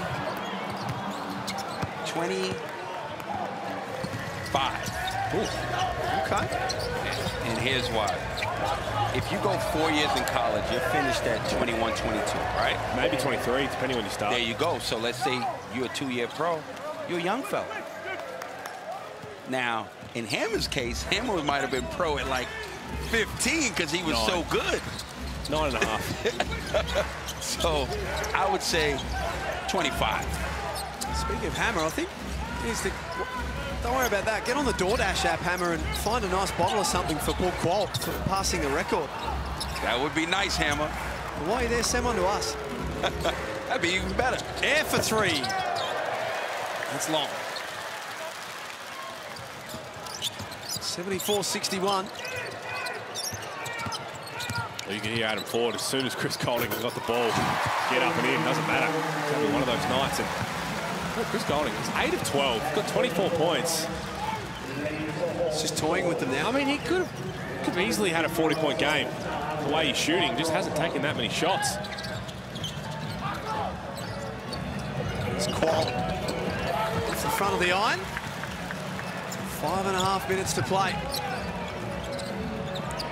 That'll help. Here's Golding. This is what I'm talking about. He's also Sunday walk in the park. We'll go back to what happened a couple of minutes ago.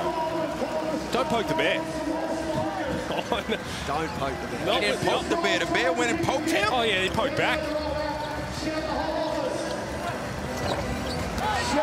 Deng misses the layup. And really pushes ahead. Golding for 3. Short that time. That's I'm about to come out. Oh, my job's done soon. Deng responds at the other end. Nice knockdown from Majuk Deng. And responds to Adam Ford. That is what Adam Ford will be smiling about right now. Well, maybe not.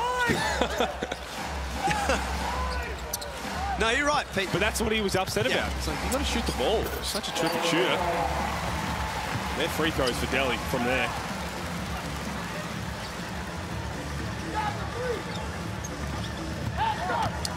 So this will be win number 20 for Melbourne. 20-7 on the season. And that's assist number 9.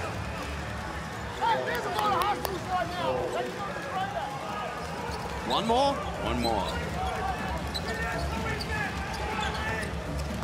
Air all up and in on Dellavedova. And mind you, this is against the defending champs.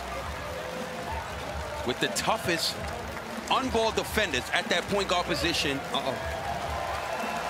And he has 1 turnover. No, coach! No! No! What are you doing? Coach! Don't do him like that! Coach! Oh, my God! Warm applause as well. Isn't that fantastic?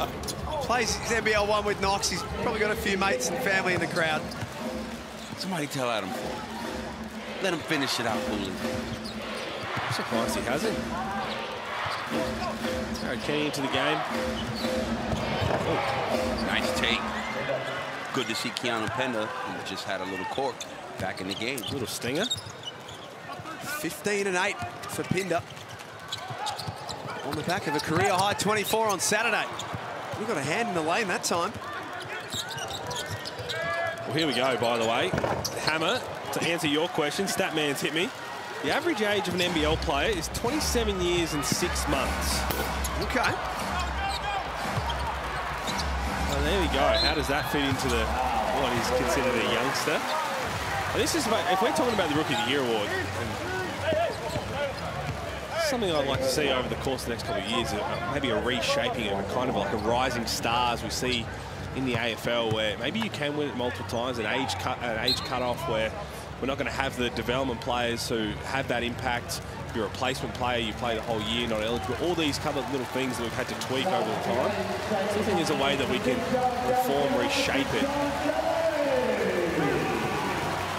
It's also making it a bit easier for people to understand who is eligible. That's true. But none of that matters right now. We know who's Corey's got the name written on.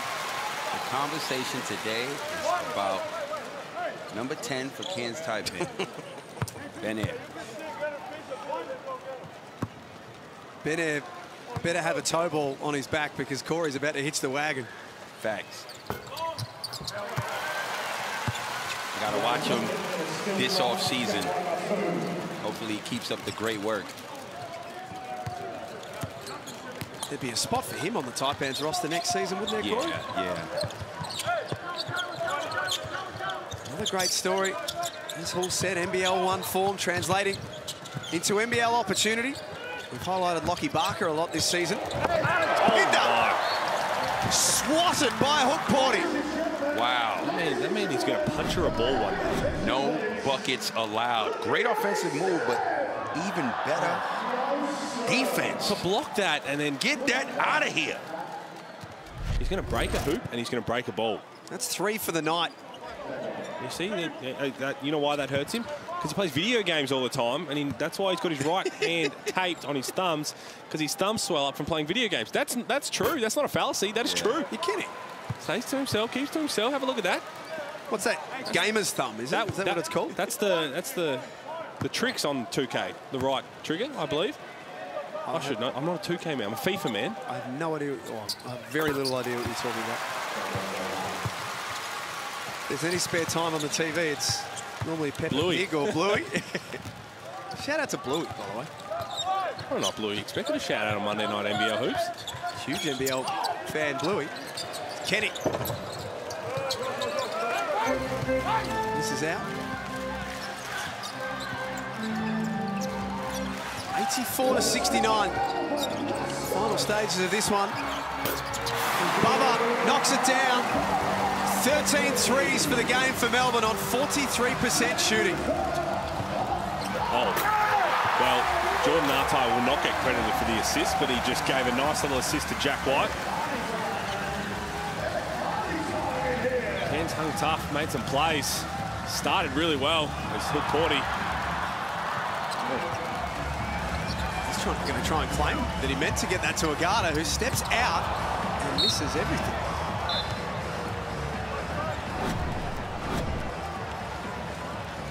Here's that steal, and then Shea just tried to throw it up. Nata says, no, Jack White can dunk it instead.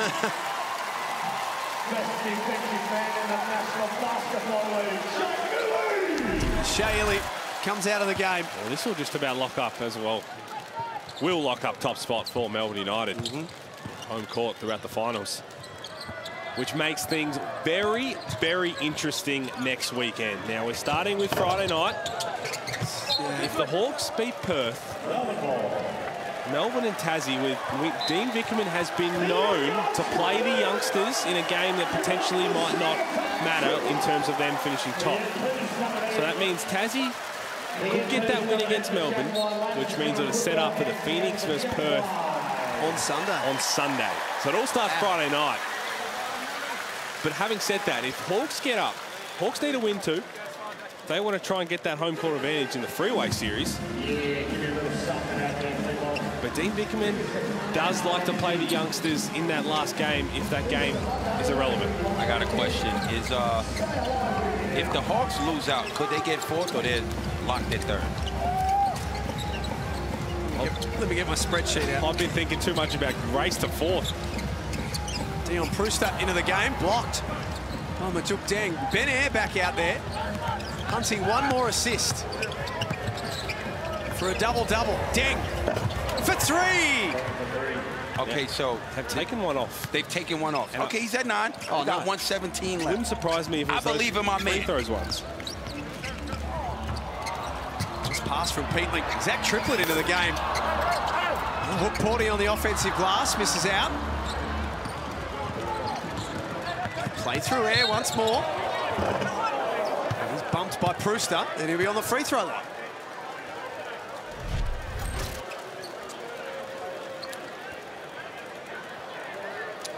So the worst, Corey, in answer to your question, the worst that Illawarra can finish is 17 and 11 if they lose both in the last round. So that will have them teetering on 4th. That's if Perth win 1 of 2.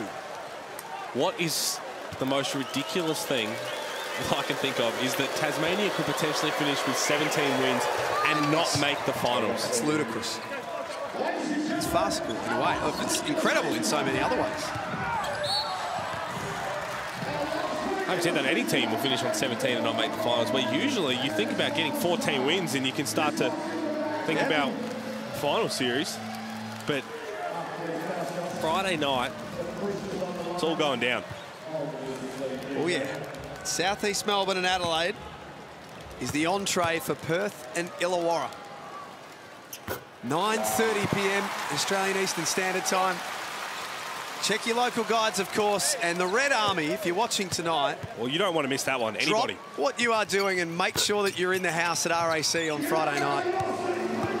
Your team needs you.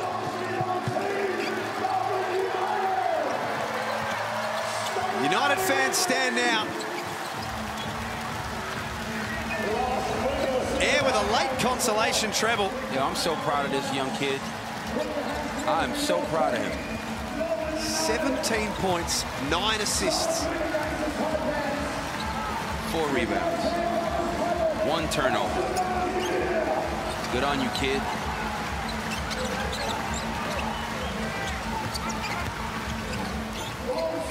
Peatling for Hook Porty. It's a really good business decision as well. You know, I'm just going to throw it up there. He'll out-jump anybody and go and grab it. Air wants it again. Oh, hello. I'm so proud of this kid, man. It's 20 points. Melbourne United will go into the NBL playoff series as the #1 seed. They'll finish top of the table for the 2nd year in a row on the back of a 92-80 victory on Monday Night Basketball. Got the job done. Chris Golding said it was a danger game. The team's got not much to play for in terms of the season. Individually, they do. They come with some confidence, they play hard, and they threw a few punches. Melbourne United just flexed their muscle at the right time.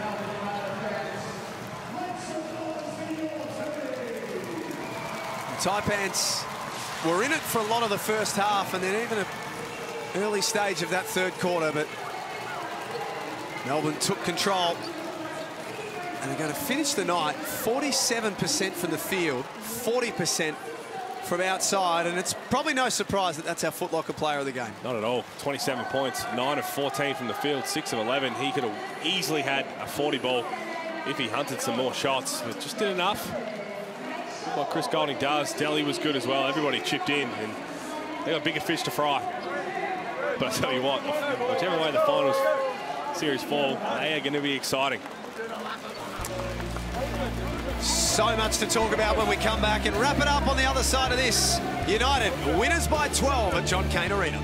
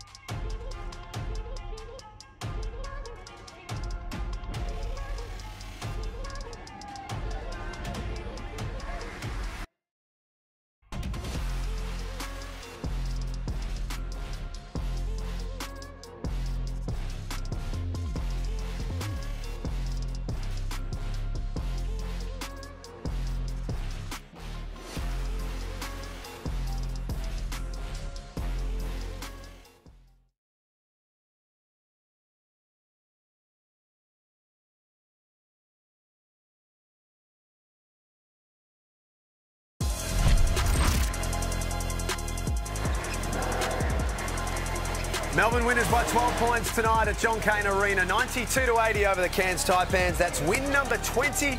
It's going to see them finish on top of the Hungry Jacks NBL ladder at the end of the regular season. I mean, it's what we expected. Melbourne United coming in knowing that was up for grabs, but the talent alone to get the job done. And credit Cairns, they came out strong, which they've done a lot this season, and fell away in some parts. Adam Ford was trying to re-energise them. They did well to fight back, only lose by 12. It was out to 20 at some time. Ben Eyre had a career night on John Cain Arena. Chris Golding was doing what Chris Golding does and has done for so long with 27 points. And in the end, give a lot of credit to Cairns. They fought hard. Yes, they made a lot of mistakes. Melbourne United got the win comfortably in the end. It felt a lot more comfortable than 12 points. But here's the game stats that we're having a look at. 13 threes made, 12 from Cairns. Cairns had 5 players in double figures. Yeah. Melbourne United only had 3. And one of them nearly had 30, out-rebounded, which you'd come to expect. The ball was moving around from both teams, and this is a fun one. I know Cairns struggled different moments, but enjoyable to call, enjoyable to watch. Nice shooting stats there for both teams as well, Corey. Yeah, it was, but, you know, the better team got it done. But shout out to Ben Eyre, man. I'm really, truly a fan. A kid that pretty much came out of nowhere and got an opportunity with Scott Machado going down. 20 points, 9 assists, 2 steals, and 4 rebounds. Fantastic effort. You're going against 3 of the best on-ball defenders as far as guarding that point guard position. And a kid that showed grit. He got a shot blocked, went right back in there and got a foul, went to the free throw line. Look at him on camera, getting love. Look at that. You know, the fans, when you have a guy that's as elite and world-class as Chris Goulden, a champion, after he blocks the shot, he throws the ball at you. That's respect, man. The grittiness in this young man, his future's bright as long as he stays focused. And an underdog like him, he got no choice but to stay focused. Look at these moves. Hitting threes in transition, not scared. A lot of people thrown in this situation would be like a deer stuck in headlight. Not him. He grabbed the moment, he cherished the moment, and played all the way to the end.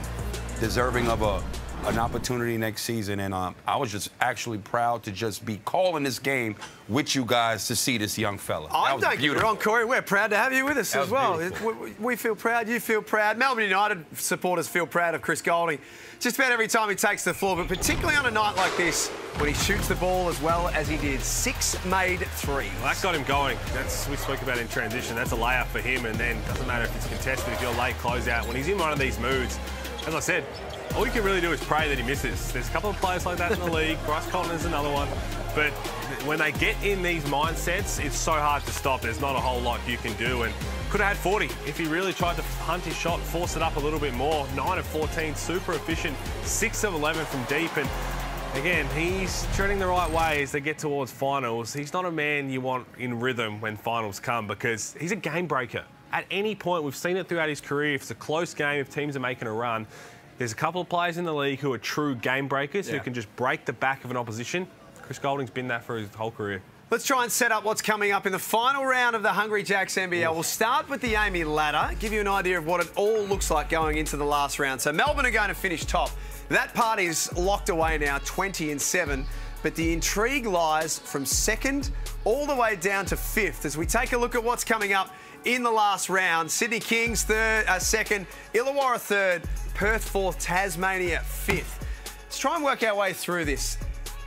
Sydney need to win, simple as that. Lock away their 2nd spot. Let's go to Perth and Illawarra on Friday night, first and foremost, Pete.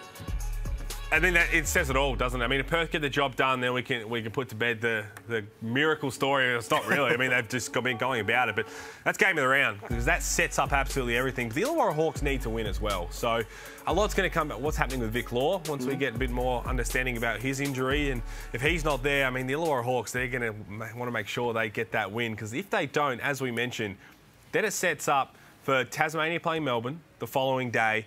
Dean Vickerman, as I mentioned, are known to play the young guys to give them a bit of a run, give the Stars a bit of a rest before the finals. So say Tasmania come in knowing they're on their home floor, they're going to try and get that win to give themselves a chance, that final chance. So say they win that. Then Phoenix head out west. That game against the Wildcats where Perth are playing for their finals for the streak. Yeah. 36 years. So it all starts Friday night and it's get your popcorn ready. And in amongst that too, Corey, just quickly, Sydney and Illawarra on the last day of the season. Oh, man, I mean, it sets it up because when Illawarra just lost, but in overtime. But that was an incredible game. So I can't wait to see that go down in kudos Bank Arena. Well, Sydney losing, as you mentioned, I think it's great for them. I really do, because now they just snap back into that laser-sharp focus. Every game was talking about the streak, which it's going to. It's in the back of your mind. It's at the forefront of the media. You're adding it to every tweet and everything. So now that it's done, you reset that. You say, we're looking towards a championship run. This is an unbelievable way to finish what's been an incredible season. 20 rounds down in the Hungry Jacks NBL. Just one to go, and it all starts on Thursday night with Cairns taking on Sydney. And then you've seen the breakdown of what this last round looks like. It is going to be next level here in the Hungry Jacks NBL. On behalf of Halls, Homicide and his new #1 fan, Ben Eyre, and everyone for joining us, thanks for being with us tonight. We'll see you Thursday for the last round of the regular season. Name something I ain't done. Name a body that's my type. Air Jordan, I'll take flight. I'm next level, I'm franchise. I'm top tier, I'm that guy. I'm the man of the year. I'm a man with no fear. I think like I'm a shark. The way I move so sharp. I go hard for the team. That's how I play my part. I'm solid like the foundation. I'm dedicated to greatness. I always knew I would win. Now let the games begin. Now I'm never off my grind. I'm always on time. I'm ahead of the game. I'm first place. This programme is brought to you by Hungry Jacks and Bunnings Warehouse.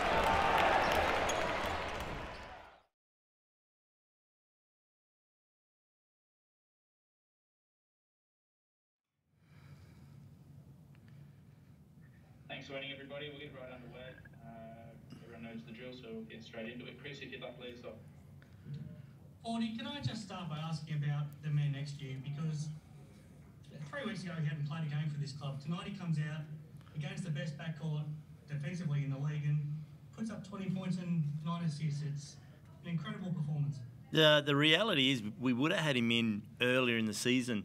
At practice, we had a real unfortunate injuries, right? So him and Keanu just in a rebounding contest collide, and it ruled you out for like 2 months. 2, yeah. So the reality is we would have had Ben in the lineup as an injury replacement player early on. And again, as you know, with all the injuries we've had, with all the injuries we had, you know, we would have seen Ben out on the floor earlier, but it was great. I'm happy for him that he was able to get the opportunity in front of his family out there in his hometown, and his hometown was booing him, and he loves it. So, you know, I'm just stoked for the opportunity that Ben's been given, and you know, he's playing himself into a job. Ben, I know it's difficult to talk about after a loss, but I mean, are you picturing yourself right now the fact that you're getting this chance, you're back in your hometown, you're playing up against guys like Daly and Chris Golding and Shea Ely and Udai Butler, and you're playing well in your hometown and you're getting under the skin of Chris Golding. I mean, what's your feeling like right now? Yeah, I mean, it's obviously a great feeling, but at the same time, I've had this belief in myself for a long time. I felt like I could compete at this level for the last few years. It's just now that I'm getting an opportunity, which I'm very thankful for. But yeah, obviously it's great going against these guys. I probably get up for these. Oh, I don't get up for these games anymore. I get up for every game. But yeah, playing against Daly and Goulding and those caliber of guys is obviously probably a little bit extra locked in. But yeah, man, I'm just playing, just hooping. Love to play basketball, so just going out there and doing that. Not really thinking too much. If you ruffle Chris's feathers a little bit, it means you must be doing something right. Was that a little bit of fun between the two of you in that fourth quarter? Yeah, I mean, yeah, it's a little bit. I just like to do that. So that's my play style. I'm just passionate. I don't really care who's in front of me. Obviously, I got a lot of respect for those guys and obviously Goulding, but yeah, I'm just trying to play as part of my job, getting under those guys' skin. So it's just what I did. How hopeful or confident are you now that, given the way you're finishing the season, you'll be able to find a full contract somewhere? Hopefully in Cairns, but it might be somewhere else. Yeah, yeah. I mean, obviously that's the goal, but still got 2 games left. So just for me, this is like a mini 8-game season. These last 8 games, so just trying to stay locked in for these next 2. Whatever happens in the off season, we'll see. But obviously, love playing here, love being at Cairns. So we'll see. 40 aside from Ben, can I just get your thoughts on the rest of the game tonight? Yeah, I mean, it was a game of swings and momentums, and you know, like the amount of space we gave Chris. I mean, and when I talk about space, when you're talking about 98% of the league, you don't want to give him too much space, but a hand in the face is still too much space for Chris. And, there was a couple of times I think he left a couple of shots. We were lucky that didn't drop. So, again, issues in the third quarter. It's hard with momentum, and then, we change up the lineup a little bit, and it shifts gears, not in our favour. And again, it was unfortunate we couldn't get him on the court. With the flight to Perth and playing in Perth and the flight here to Melbourne, his knee just blew up a little bit, which, is something we've been managing all season. So he couldn't get through pre-game, which was unfortunate. So, it's tough when our depth is, tested with the injuries and the carrying injuries that we have. I mean, again, Keanu, hats off to him that, he's leaving it all out there, but, he's not at his best because he's not 100%. So we go on a swing, they go on a run, we go on a run, they go on a better run, and we can't sustain it. And, and Taj fouls out. And that's pretty much the result. It was tough because both Keanu and Taj were in foul trouble on top of the challenging personnel issues you already had. I mean, in some ways, are you proud of the way the guys are fighting, despite everything that's been thrown in your way? We can be better. There's a couple of times where, we're still, unfortunately, you get caught up in the moment and you want to drop your head, and it's just constantly reminding to stay upbeat, and how do we want to conduct ourselves and carry ourselves? Do we want this to be a 30-point blowout again, or do we want to put some fight in the game and just go out there and hoop? And again, I'm thankful for Ben going out there playing the way he did, because he led with his energy and enthusiasm, and guys followed suit. So that's a yes and no type answer, I guess. And now, in 3 nights' time, you play a Sydney team that there's a lot of storylines to that game. They're your former team, but they come into Cairns with a lot of reasons needing to win and looking to bounce back from a loss, and they need to keep winning if they want to stay in that second spot. I mean, it's another big test. Definitely, yeah, and we've got a quick turnaround with that, so we'll rest up some bodies and try and get some guys fit and strap them up and put them on the floor, and I think we need to do a better job with some of the performances we put on our home floor. I think there's been games where we've really let the crowd down. So, if anything, we want to sort of redeem ourselves to the fan base more than anybody. I'm sure you're looking forward to that challenge now on Thursday too, Ben. Yeah. I look forward to every game, to be honest. Just want to get back out there and hoop. So, yeah. Thank you, guys. That's it from me. Thanks, Chris. Thanks, Chris. Anybody else got some questions? We're all good. Thanks, Jen. Thanks. Thank you.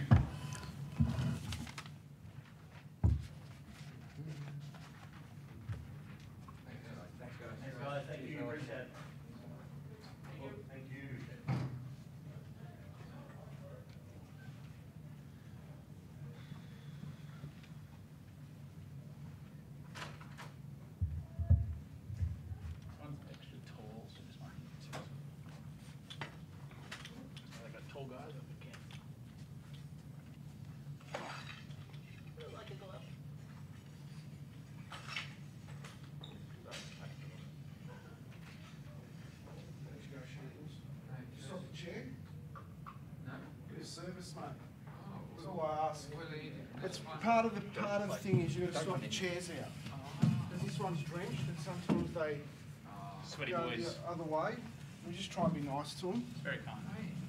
This is why it's the A-team. Hey, this is why it's the A-team. This guy does the microphones. He's swapping chairs. It just grosses me out being in a suit, sitting in a chair. Put chair guy on the business card. It's a separate invoice, Tom, don't worry.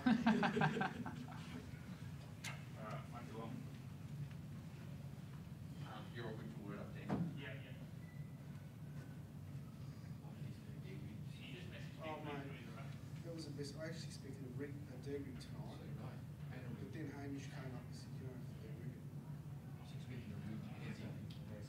No, I didn't. No, there was no rig. There's been 2 games. I knew there was 2 games. There was a game on Saturday and Sunday, but I knew that. So I saw the guy. Last week, were you been here? So I thought, No, they had 2 games. No, I thought they did.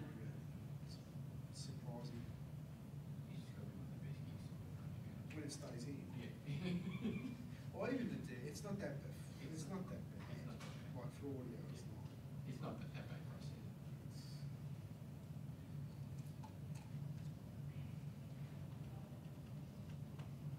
I was trying to get Marcus and some of the netballs. Okay. Since we've got a couple of big ones. Doesn't want to go do for a netball, didn't I? It's not interesting. Early in the year, and then most of the other ones I'm already working on for games, you know what I mean?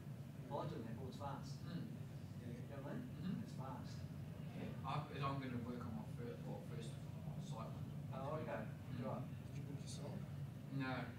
Well, no, I told Mel. Yeah. I told Mel was booking. I said, look, just go through all the basketball call sheets. Yeah. Book those guys on netball. They know their stuff, yeah. I said, I agree. it's the same venue, similar sport. They're not doing footy. No. And they're chasing the ball. You're right. So, You do feel comfortable when you jump in as a camera, Yeah. netball, basketball. yeah. And that's what I told Mel when she was Yeah, yeah. You do feel really good here too. Yeah. So, she's not doing it. No, it's not there. No. No, who? Melissa. Yeah. Melissa. Yeah. For any patient? Just for netball. I just want to report as well. I think Gary's the last one, I was directing the last one. Gary directing the last one for, and he went for 9. Right. Is it 9? Yeah. It's 9. Yeah. Yeah, the only thing tricky, we don't know the players, so netball, the number's only the real number there. Yeah, so the last one becomes a big number. Yeah. Netball was just 10. Oh, they don't even have the names. No, oh, they got the name? Yeah. But you know, often you try and check the number when you're quick and black and white viewfinder with the media tech here. Yeah. Seriously, and you're there going, he's going, 12, and I'm like, oh, I've got to know the players, mate. You're like, Yeah. the number doesn't work in netball. No. You have a look at the playing time, it used to be 10. Oh, wow. Guys, you know. Yeah. So you go, oh, I'm actually not watching the game. yeah. It's just tricky like that if you don't follow it, right? Yeah. So you go on look, you go. Is anyone coming to the games? It rates badly netball, but I think don't they get a government handout? Yeah, that's what it was. It was like the Province AFL when it first started. I only had the It's 9 the one. same. I only rate like 6,000. Yeah, Not but nice. they throw a lot of this. They throw a lot of resources. I better say we had 7 or 8 cameras on. And we had super slow-mo. Yeah, we had super slow-mo on the court. We had 2 corners. And I'm there going, oh wow. Yeah. Someone said that government throws money at us. It's amazing what you can do with the government. Yeah. Yeah. Because I walked in thinking it'd be a floor camera, and it was like full-on. So it was like the women's AFL. They got Yes. shitloads given to them. Yeah, Correct. But and no return. No return. No. It was for free. Is it still for free now? Probably not. It was for free initially for the first season or 2. It was free, yeah. It was free. It's still free. If you go I on, don't know. depending where it's I don't know if at, changed. it's free. I don't know if it's changed. Unless it's on where there's already an AFL. I'll get on the text. Yeah, that was Per one day. Yeah. No. I've never been 5 years, I reckon. Half Two was of them. great and half was not. Did you see the grand final? Boys were kind of like, what's going on? I was like, oh, he's better when he's got a ledge better. Yeah, but not like that.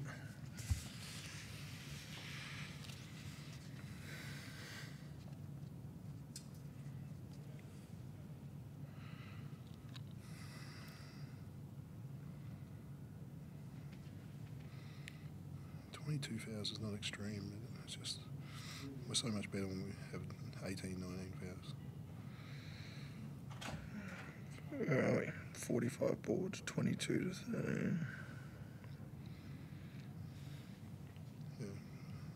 They made 3s tonight. Well, that like started them. We're getting underway. Mick, if you'd like to go ahead. Yeah, hi Dean, hi Chris.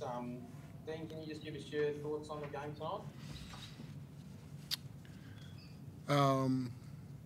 Yeah, good battle first quarter. You know, I thought there was Cairns came with a really good physicality, good desperation, and you know, made us be a little bit sticky on offense early on when we were trying to enter to the post, and we weren't having you know, great success there in the first quarter.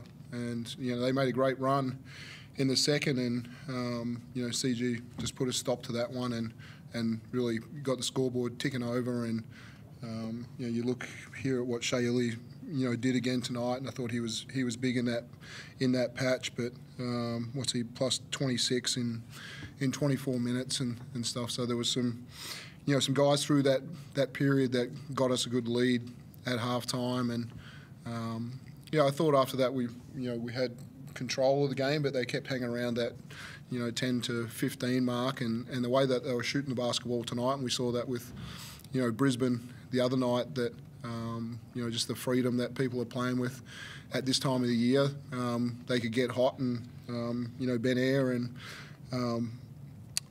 Bull Cole and Majuk Dang and all their shooters found a little bit of range as well to keep them in it. But we did what we needed to do tonight, and we played a lot of people, moved a lot of people, and dealt with some foul trouble. And Ariel, did a really good job with Joe in foul trouble again tonight as well. 2 minutes into the second quarter, and I think you're 9 or 10 down. Can you talk a little bit about what you spoke about in that timeout to sort of spark the guys and spark that turnaround with CG? Yeah, it's always going to be about our defence through those periods, and then just to keep our spacing right as well. So CG is obviously a massive focus for us in the way that we screen for him, but we got stops and we built some pace back in the game, and that was the biggest thing, just making sure that we get some stops through that period. I've asked this plenty of times, but talk about the fella next to you. It seems like over the past few, he's just starting to get that finals edge. Yeah, I think so. It was an important game for the club, to our last home game of the year. The opportunity to pretty much lock up the top spot and to guarantee home court advantage through the finals, and it's the goal of this club every year is to try and achieve that, and to try and give our fans the most amount of games to come and support us and really high level games. They're the ones that you want to reward your fans with, and we got the opportunity to do that, and CG, one of the best in the league at sensing moments where he just needs to give us a little bit more, and he did that tonight. CG, Dean says about sensing moments. Did you feel like you needed to take it upon yourself as you to dig the team out of that hole? Oh no, not just not like make shots and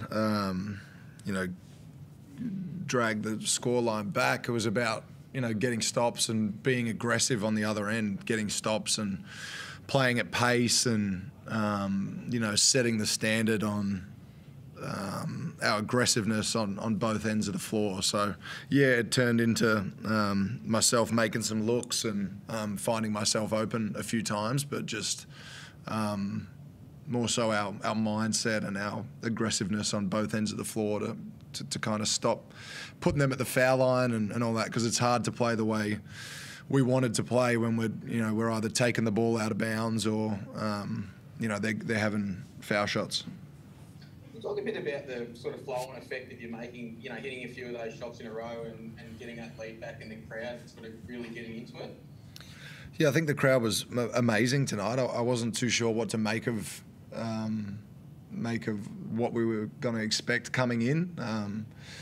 A Monday night game, 7:30. People, I'm sure, have had big weekends. We played a couple nights ago, but they were great again. That's two outstanding shows of support from our crowd, and we just want to reward them. It's been tough on everyone, and as Dean said, we want to give them as many games as possible, and we want them to have as much fun as possible when they come to games. You've sort of basically locked away that top spot. That's a bit of a mini goal ahead of the ultimate goal of winning the title. Can you just speak to that a little bit? Yeah, I think you tick things off along the way, and we take it every quarter of the season. We look at what we've done and how we can be better and what our record is, and you tick these things off, and then it's clinch the playoffs, and then how good a position can you get yourself into in the playoffs, and we've done that essentially tonight by securing that top spot, I think, and it's about the progression of where we are as a group and trying to put ourselves in the best position possible. Dean, there's been, I guess, a few sort of little tweaks to the starting lineup in your rotation with, obviously Bubba coming in for Caleb when he got hurt, and now sort of Shilly starting for Daly and then Daly coming back in. Can you just speak to that a little bit? And is there something you're going to settle on for the finals, or is it still going to be a few tweaks?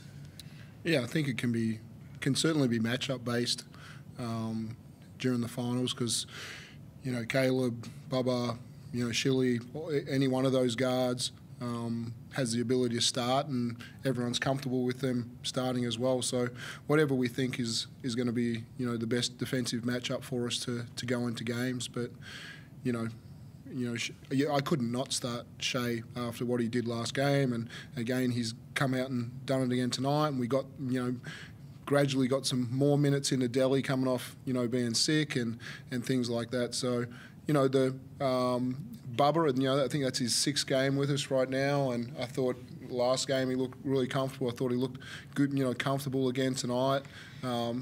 Caleb's playing really hard, and he's plus 20 in the game, and he just needs to see a couple go through the net, and hopefully the last game in Tasmania, he can just see a couple go through, and he's going to be really important for us in the finals about the punch that he can give us.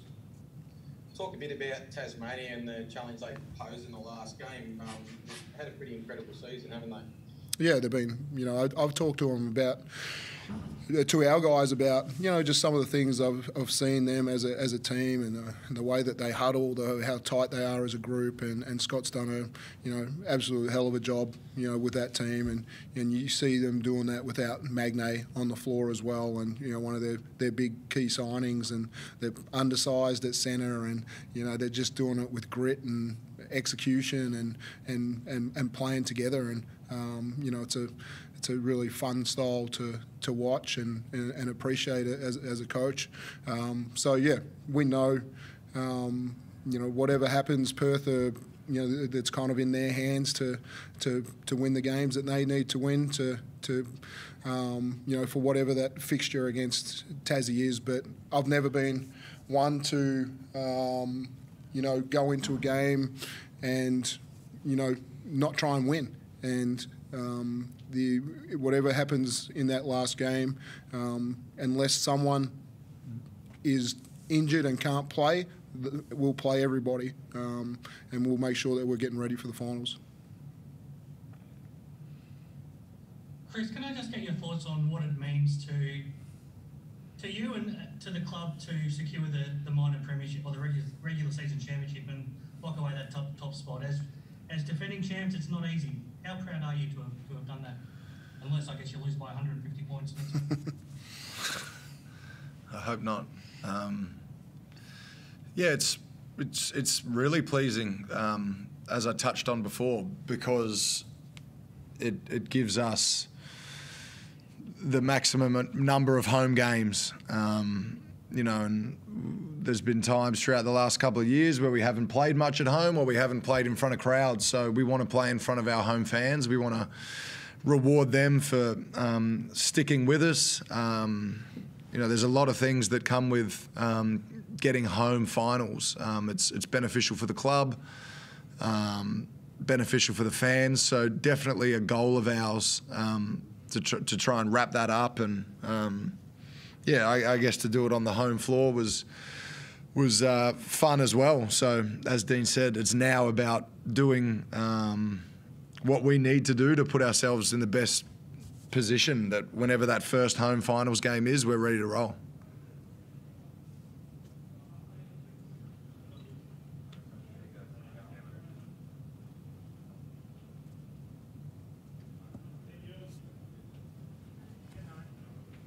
Thanks, guys.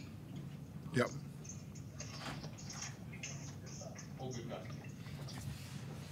Thanks. Thanks, guys. Hey, team, come on. This is my fault. My headphones died. We'll stop on that little one.